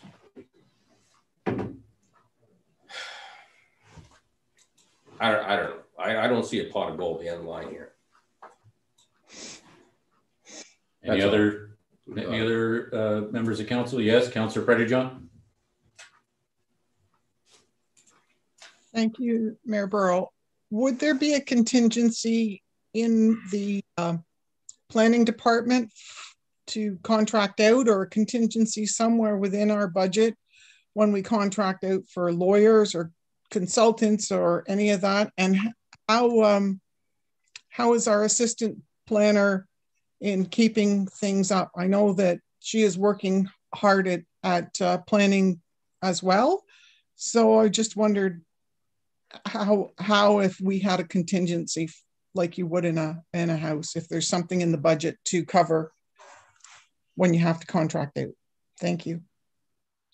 So I'm going to go first to our Director of Finance to confirm this. I believe we do have a planning reserve that is sitting at close to, not quite, $100,000. So is that an appropriate source under these types of conditions, Director? Thank you, Mr. Mayor. Normally that reserve is set aside for the official plan. I would need to speak to someone in further detail to see if that fund is adequate to support both changes to the official plan as well as contracting out. There is a operating budget line in planning though that does address some degree of contracting in a regular year. It could partially support some of the contracting expense. Okay, and I'm also going to give our Administrator Clerk a chance to weigh in. And Council will appreciate that we have to be careful how much we discuss personnel issues in the open, but from an operations standpoint, I think there may be some insight that we can at least share with Council. Madam Clerk, regarding our current capacity. But budget-wise, as Diane said, there is some in the budget that is used for consultants. And there is the general admin reserve that we could probably, but again, that's reducing our reserves on a regular basis. There's also the concept of capacity right now. And we are relying heavily on the planning consultant, and the structure of that department needs to be looked at and in consideration of the service delivery review, and brought forward to council for consideration to be able to fill the gaps that currently exist. We cannot, in my opinion, we cannot continue to exist as we are today. Okay, thank you. I did see another hand up on the, yes, Councillor Renaud. Just wondering, does the fee for service in planning not cover the costs of the planner? No, I don't believe so. A portion of the fees, particularly for a zoning bylaw amendment or a severance application and things like that, a portion of it is covered, but not a great portion.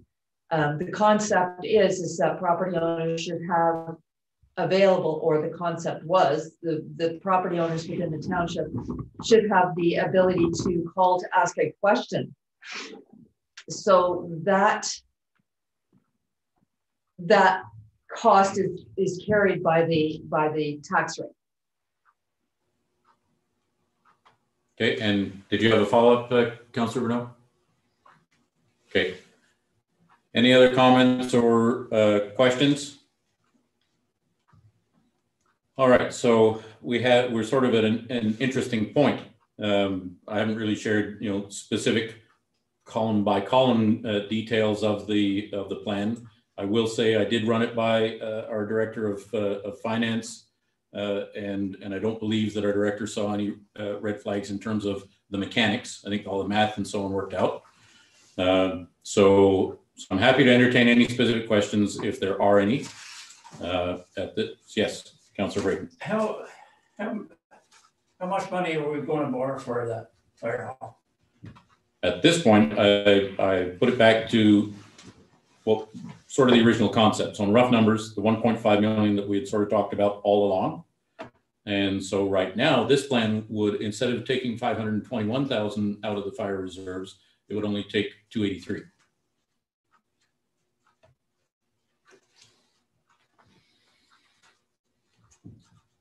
And I'm happy to adjust the numbers if you're wanting to suggest something else, but that was one way that this all worked out.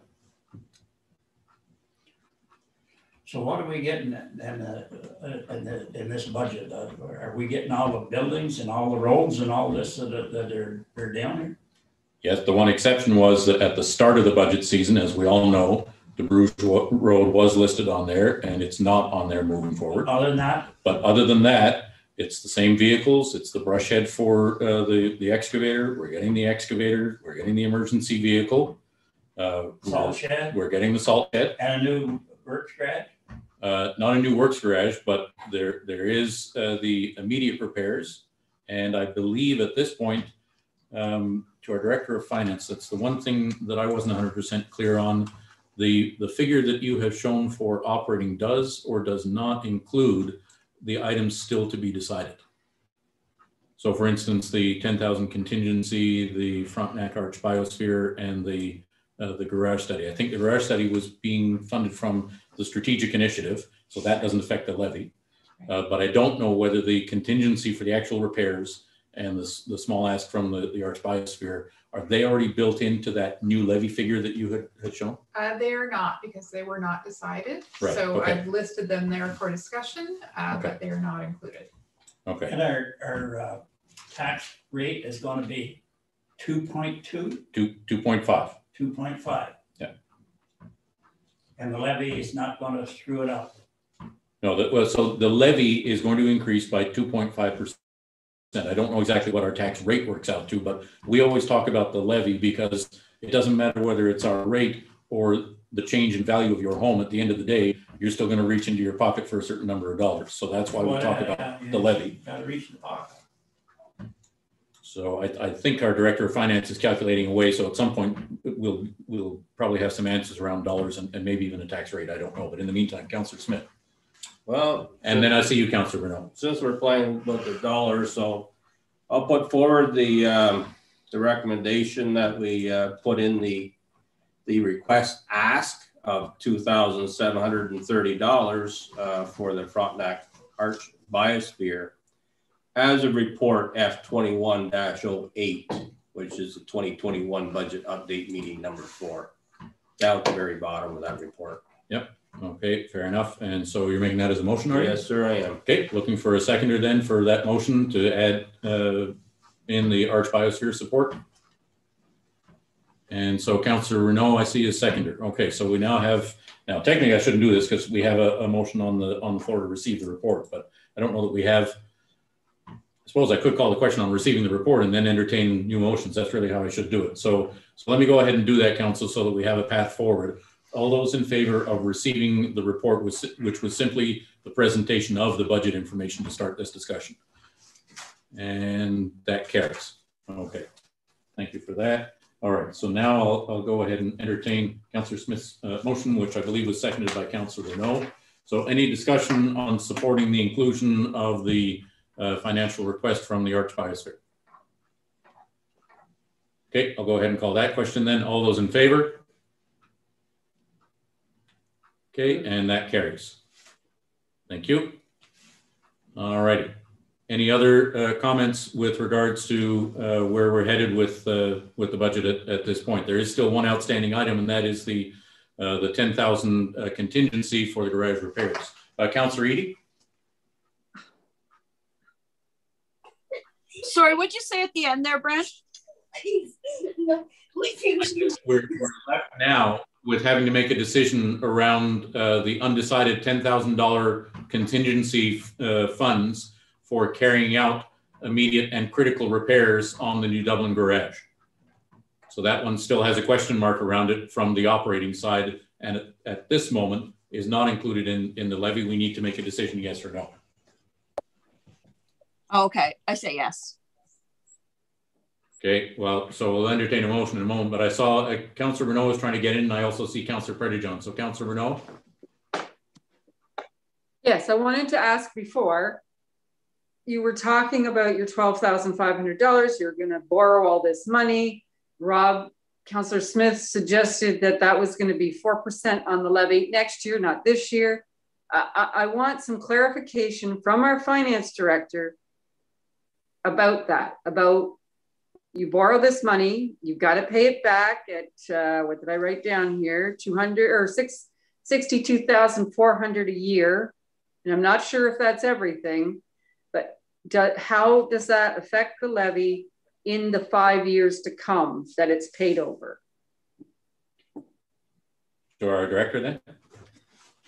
Yes, so through your worship to Councillor Renault, if we incur the debt in this year, we will have more purchasing power in 2021. So we will increase our capital budget in 2021.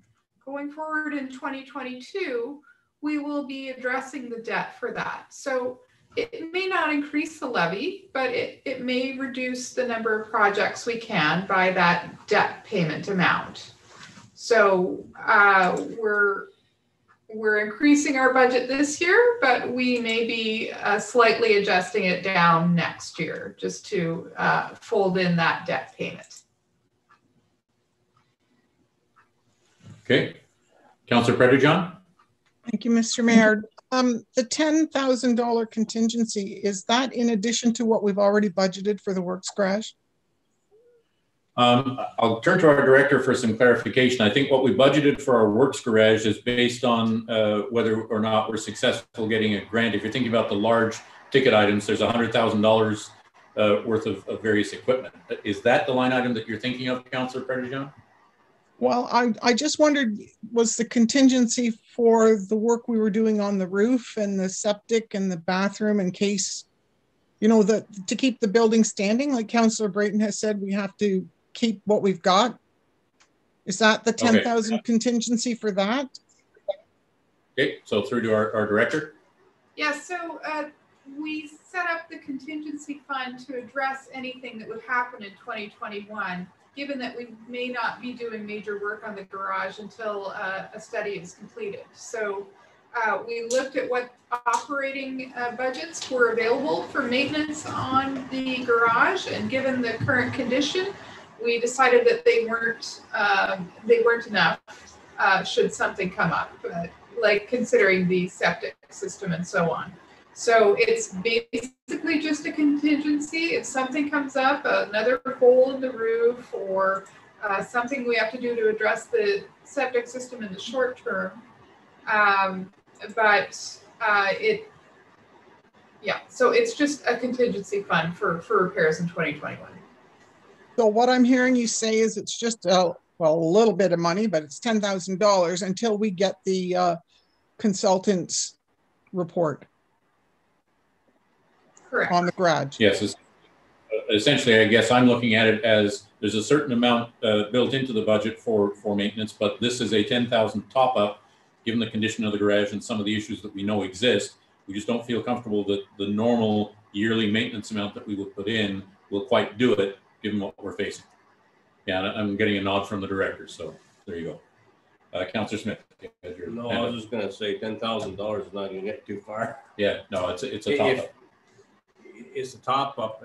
If this septic system has to be done, we know what the price tag will be with that. Like, I just don't know what kind of list there is of what we're doing as far as the immediate repairs.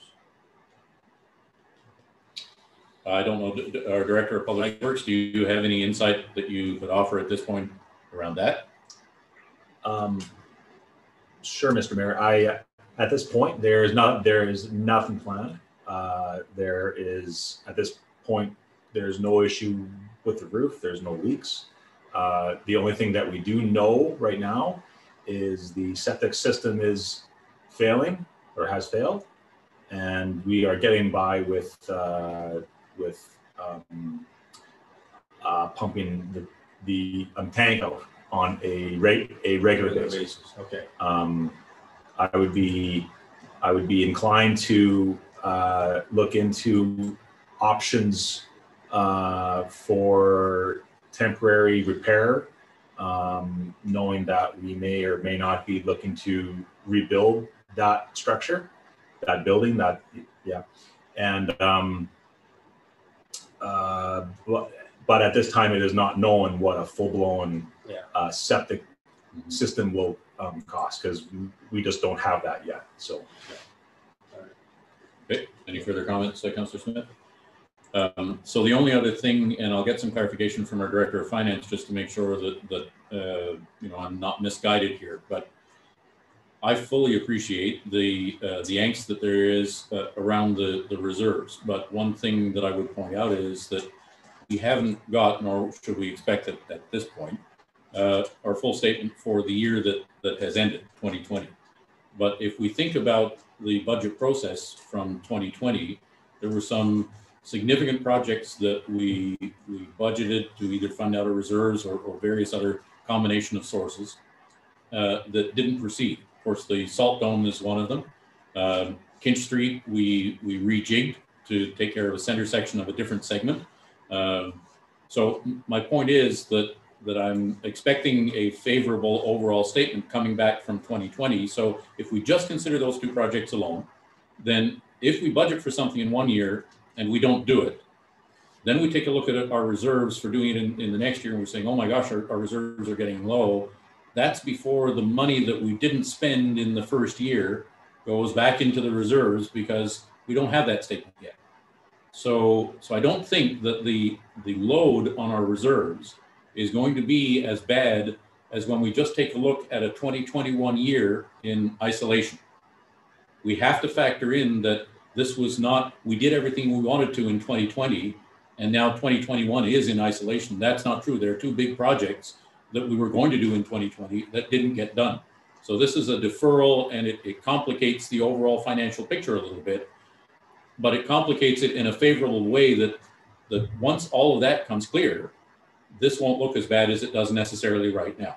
So I just ask council to keep that in mind, or for our director to tell me that essentially I'm full of it and I just wasted 60 seconds of breath. Okay, so I'm getting not at all, Mr. Mayor. So we try to estimate where our reserves are going to be before we budget to use them in the following year. So I can tell you that to start this year, we were anticipating having just over $6.1 million in reserves. The current capital budget is budgeting to use just over 1.4 million. So. Okay. And that factors in things like we've saved for 5 years or so, maybe 6, a little bit each year towards the fire hall, and that's coming out as a partial transaction. So it starts to get complicated when you drill down into the details, but that overall number is helpful. So I guess at this point, council, are we at a point where we feel comfortable enough? Not everybody may like the budget 100%, but are we comfortable enough that we can say that we're at a finish line? Oh, I think there's a motion on the table. I'm sorry. I think there's a motion regarding the $10,000 for the contingency. So I think Councillor Eady, you moved that, and so I think I'm looking for a seconder to include the contingency for the garage. Councillor Smith, we have as a seconder. So final call for any comments around that particular item. Okay, all those in favor of the 10,000 contingency? Okay, that's carried. Thank you very much. All right, so now I think we're at the point of Councillor Eady, you have a question? I just have one more thing to add. At our library board meeting, they were wondering, usually we don't do this, we don't pass money over, but due to COVID, they weren't able to buy as many books as they were allowed to. So they had over $6,406 left of their budget for books, and we're wondering if they could carry it over so they could purchase books this year. So to our administrator clerk, I think the library is a little bit of a unique animal because they operate under their own board and under their own legislation. So is that something that they need to seek our approval for? So some clarification? Though the library board functions independently, the vast majority of the budget is allocated by council, therefore it would have to have council's approval to do so. Okay, thank you for that. Okay, so discussion around that. Councillor Smith? So question to our director of finance. Usually this is no different than any other committee or budget line item. Whatever is not used goes strictly right into the reserves anyways, correct? So like what Councillor Edie is saying is they have a carryover. They're gonna call it a carryover. I don't call it a carryover. I call it, it's money that was not spent. It goes into reserves. So to our director? Yeah, so we have no formal policy for the library to put surpluses into reserve at the present time. It was my recommendation that the library request that we carry over the funding for the books to be spent in the next year. So just clarify something. Why would the library board be any different with money that's not used? Like all other committees, whatever money is not used goes into reserves, into their line reserves, does it not? To our administrative clerk? Yes, but because it's a board, they're the ones who should be recommending or asking council to be able to put it in, an independent board. It's not one of our departments, it's just not automatically done. Oh, okay, that's clear. Okay. Yeah, think of it as a budget dollar amount that's just given over to a board like CRCA or okay, whatever. Yeah. Yeah, so it's not our policy to make, it's theirs. And so through this request. But you see, my point is it's not really their money. Yeah. Yep. The taxpayer's dollar. Yep. Okay. Yes, it's a board, but it's the taxpayer's dollars paying for it. Well, as far as things, we're still in COVID. Who knows when we're going to get out of it?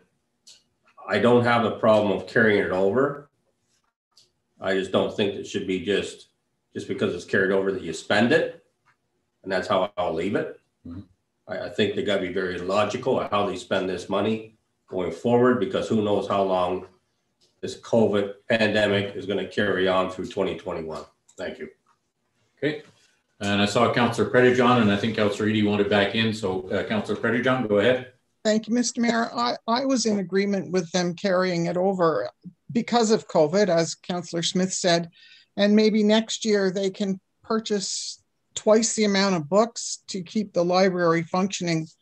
Or, you know, I don't know if it was just earmarked for books or if it could be computer programming or something like that, but it would just keep our library advanced if they had that money. Thank you. Okay, thank you. Councillor Edie. I was just going to clarify that we work on a use it or lose it type of budget, and this money is specifically used towards books, and not using it all kind of shows that they are very safe in how they spend their money. A lot of the times they use the Scholastic Spare because they get a very good discount on the books. And because of COVID, that was not run. Hopefully everyone will have enough vaccines that we'll see it run this year, but that was the hold up for that. Okay, and of course, this won't have an impact on the budget, but I understand why you would bring it up as part of the budget. So I guess if I recall correctly, you were the mover. We had Councillor Smith as the seconder for that. Any further comments before I call the question? Okay, all those in favor? Okay, and that carries. Thank you very much. Okay, Councillor Smith. So I think before we close the budget or try to close the budget, I do have a question, and it's more also a comment. As we know, or as everyone should know, these are estimated, guesstimated costs for projects. What happens when the tender goes out and we receive a tender and it's over the amount that we just approved? Are we not going ahead, or we are? Or where is that money going to come from? Well, those are discussions that I know we've had a number of times here. And so you're asking a question you already know the answer to. When the tender comes in, staff will give us the results. And then depending on spending limits and so on, if it's a few dollars over, then if it's some low dollar amount, it may be a signing authority. If it's a large tender, it's going to come back to council. We'll discuss it. And that's the time on the case by case basis that we decide, oh, no, we defer the project or we draw the 5,000 over from wherever. Maybe by then there are 2 other projects that have been completed and we have money left over that we didn't know we would have. So you're asking a question that I think you know we can't answer right now. And there is already a process in place to deal with that as those things come along. You're absolutely correct. I knew the answer. I just wanted to make sure it's very clear going forward. Yep. Thank you. Councillor Pettyjohn. Thank you, Mr. Mayor. Before we close out and vote on our budget, I think Councillor Eady had brought up the fact of our recreation probably didn't have enough money in their budget. Did we do anything that night to increase her budget so that we could get more things done, or just left it status quo? No, the discussion was we had the master plan that was done, I believe, in 2009, as it turns out, was distributed to this council so that members who didn't have an opportunity to see it at the time could see it for the first time, and other members could refresh themselves on it. And so the discussion point was made that until we know what we want to spend the money on, then how do we know what to budget? I almost hesitate to say this because I know that reserves are a sensitive issue, but if, as we get into the year and we consider the master plan, if there's something that's not too expensive that we figure is worthwhile, then it certainly is within council's purview mid-year to say, okay, now that we've got a number of things behind us, not the least of which is the budget process, we're comfortable moving ahead with this project, and we can direct staff that that particular project, call it Project X, whatever it is, be funded from the reserves in the amount of Y. So that's one set of mechanics of how we can still move forward, even though we haven't made that decision here and now tonight. I was more or less thinking of the preventative maintenance of certain things, like the things that were identified that night. I won't go into all of them, but the prevention of keeping what we have needs to be utilized in the small budget that we have before we go on to do any bigger projects, because there's no point in doing something bigger if we can't keep what we have going, is all I was kind of getting at. Thank you. So I can address that concern, because on an annual basis, there, or at least for the last several years, there is a contribution to the recreation reserves that comes from the operating levy. And that amount this year, as it has been for the last few years, is $5,000. And I believe the rationale behind that is we don't know what the specific projects are for some of those things. And so the money goes into the reserves so that then we have money available to draw from as these things crop up that need doing to maintain our facilities. So hopefully that addresses the concern you have. There is some money to do the very thing that you're talking about. There just wouldn't necessarily be money without a specific discussion to expand our recreation program or introduce something new. But to address that concern, the budget already does deal with that.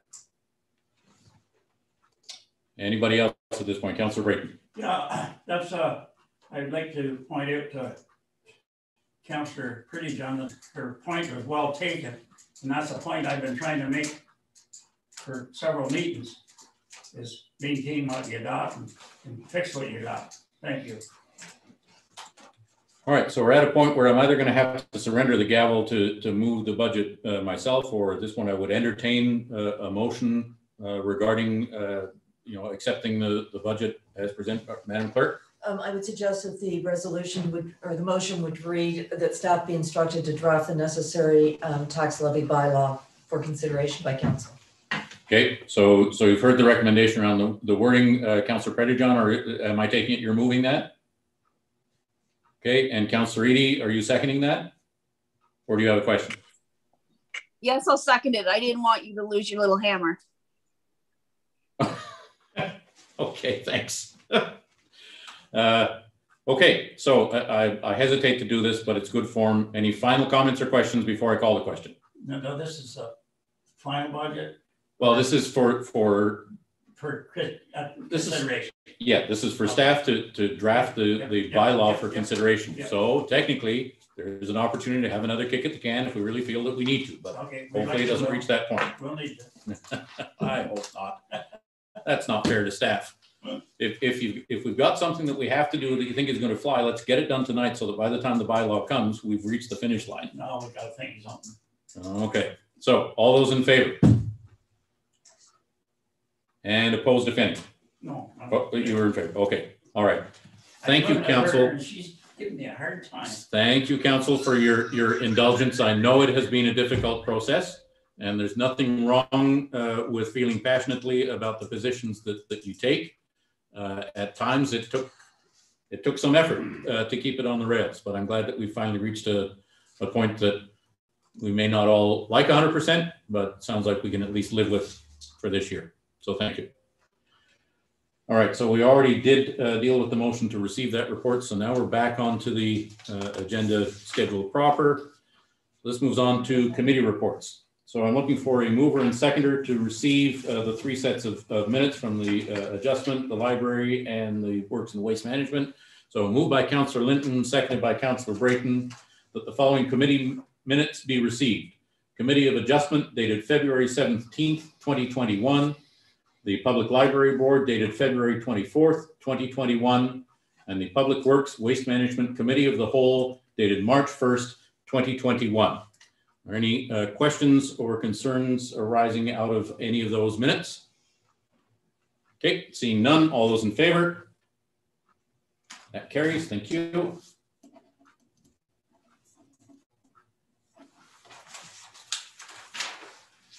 All righty, moving on to our bylaws. We do have 3 bylaws for first and second reading. Oh, sorry. I believe that there was recommendations coming out of that. Oh, I'm sorry. Yes, you're right. Yep. No, I missed the one coming out of the Public Works Waste Management. Thank you. Okay, so what I'm going to do is go ahead and read the motion that is coming out of the Public Works and Waste Management Committee, and then I'll be looking for a mover and seconder once you know what you're moving and seconding.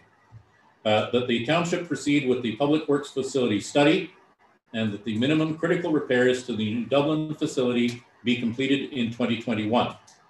And that council award PW 2021-01 to Denchem Surface Solutions, a division of Daily Dust Control Limited, for the price of $104,500 plus HST. And that the council award PW 2021-03 to G. Tackaberry and Sons Construction Limited for the price of $312,000 even plus HST, and the council award PW 2021-06 to 535276 Ontario Inc., Huffson Fencing and Guide Rail for the price of $16,200 plus HST. I'm looking for a mover and seconder for that. Moved by Councillor Smith, seconded by Councillor Eadie, as previously read. Any questions around that? Seeing none, all those in favor? And opposed, if any? Okay, that carries, thank you.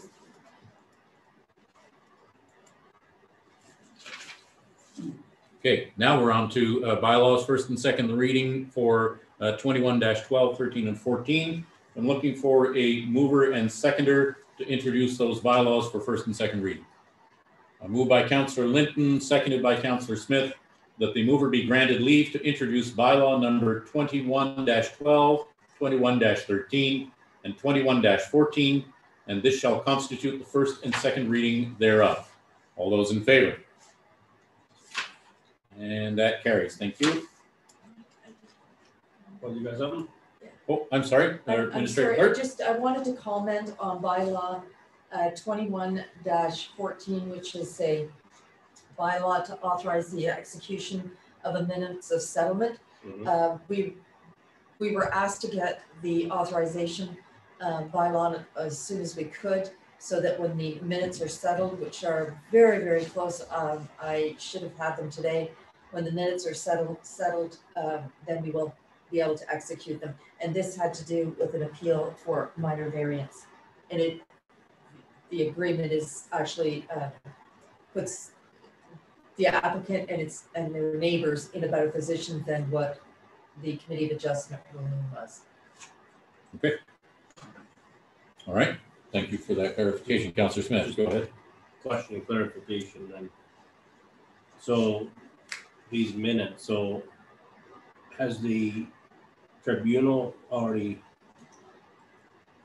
No, it was appealed, but the applicant and the appellant negotiated out a settlement.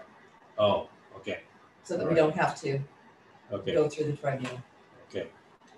All right. Thanks for the clarification. And so this essentially authorizes us to lend our stamp of approval to what they've said. Okay, thank you. Alrighty, moving on then to third reading of those same bylaws. So before I look for a mover and seconder for that, does any member of council wish any of these to be broken out and voted on separately? Okay, seeing none then, I'm looking for a mover and seconder for the third reading. So moved by Councillor Smith, seconded by Councillor Linton. The bylaws number 21-12, 21-13, 21-14 be now read a third time and finally passed, signed, sealed, and numbered accordingly. All those in favor? And that's carried. Thank you.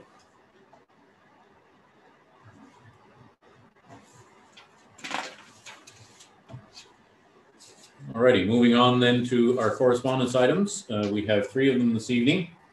So the motion currently reads that the following correspondence items be received and filed, items 1 and 3, and that the following item be received and responded to, item number 2. I'm looking for a mover and seconder, and we can review the correspondence. Moved by Councillor Predejohn, seconded by Councillor Smith. So any comments regarding item number 1? This is regarding the border closure. Yes, Councillor Smith. Just a question. I read this letter, but can someone please explain to me what the letter was about? To our Administrator Clerk. The township had supported a resolution, I believe, that was initiated by the town of Prescott, calling for the federal government to keep it closed. All right, thank you. And this is, we sent our support to. Okay, thanks. Righty, if there are no further questions on that one then, item 9.2 from Mr. Peterson. Comments or questions on that one? That's the one that we'll be responding to. Okay, and item 9.3 regarding the puppy mills. Currently that is a receive and file.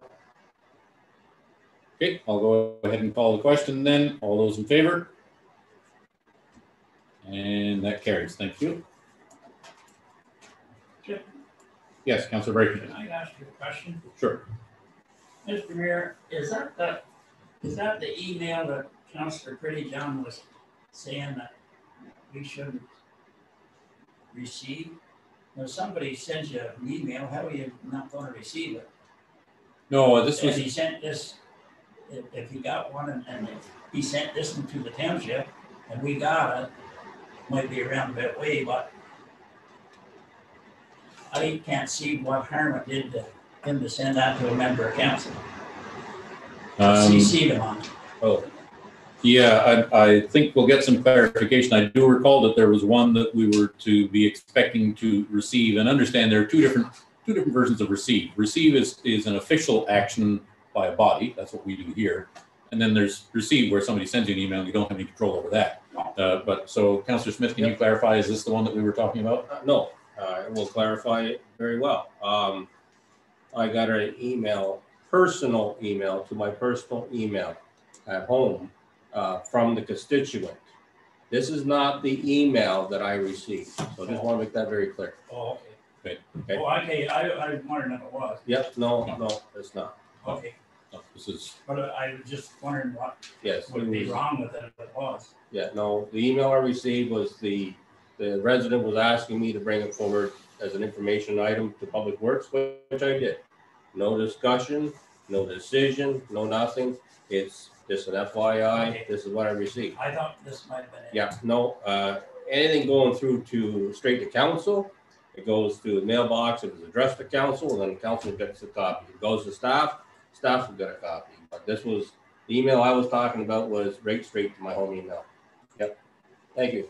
Okay, thank you very much. Thanks. Thank you. All right, so we've dealt with the correspondence. So now we are on to informational items. Does any member of council have an information item at this point? Okay, seeing none, motions and notices of motion. Does any member of council have a notice of motion tonight? Okay, seeing none, we'll move on to public question period. Madam Clerk, have we received, sorry, to our Deputy Clerk, have we received any questions from the public, Deputy Clerk? There were no questions received. Okay, thank you very much. We have no closed meeting this evening, and so now we move to the final motion for adjournment. Councillor Brayton moves that the regular council, the regular meeting of council adjourn at 9:09 p.m. to meet again March 22nd, 2021. All those in favor? And opposed, if any. Okay, that carries. Thank you very much, everybody. Did you hear that? Good night, everybody.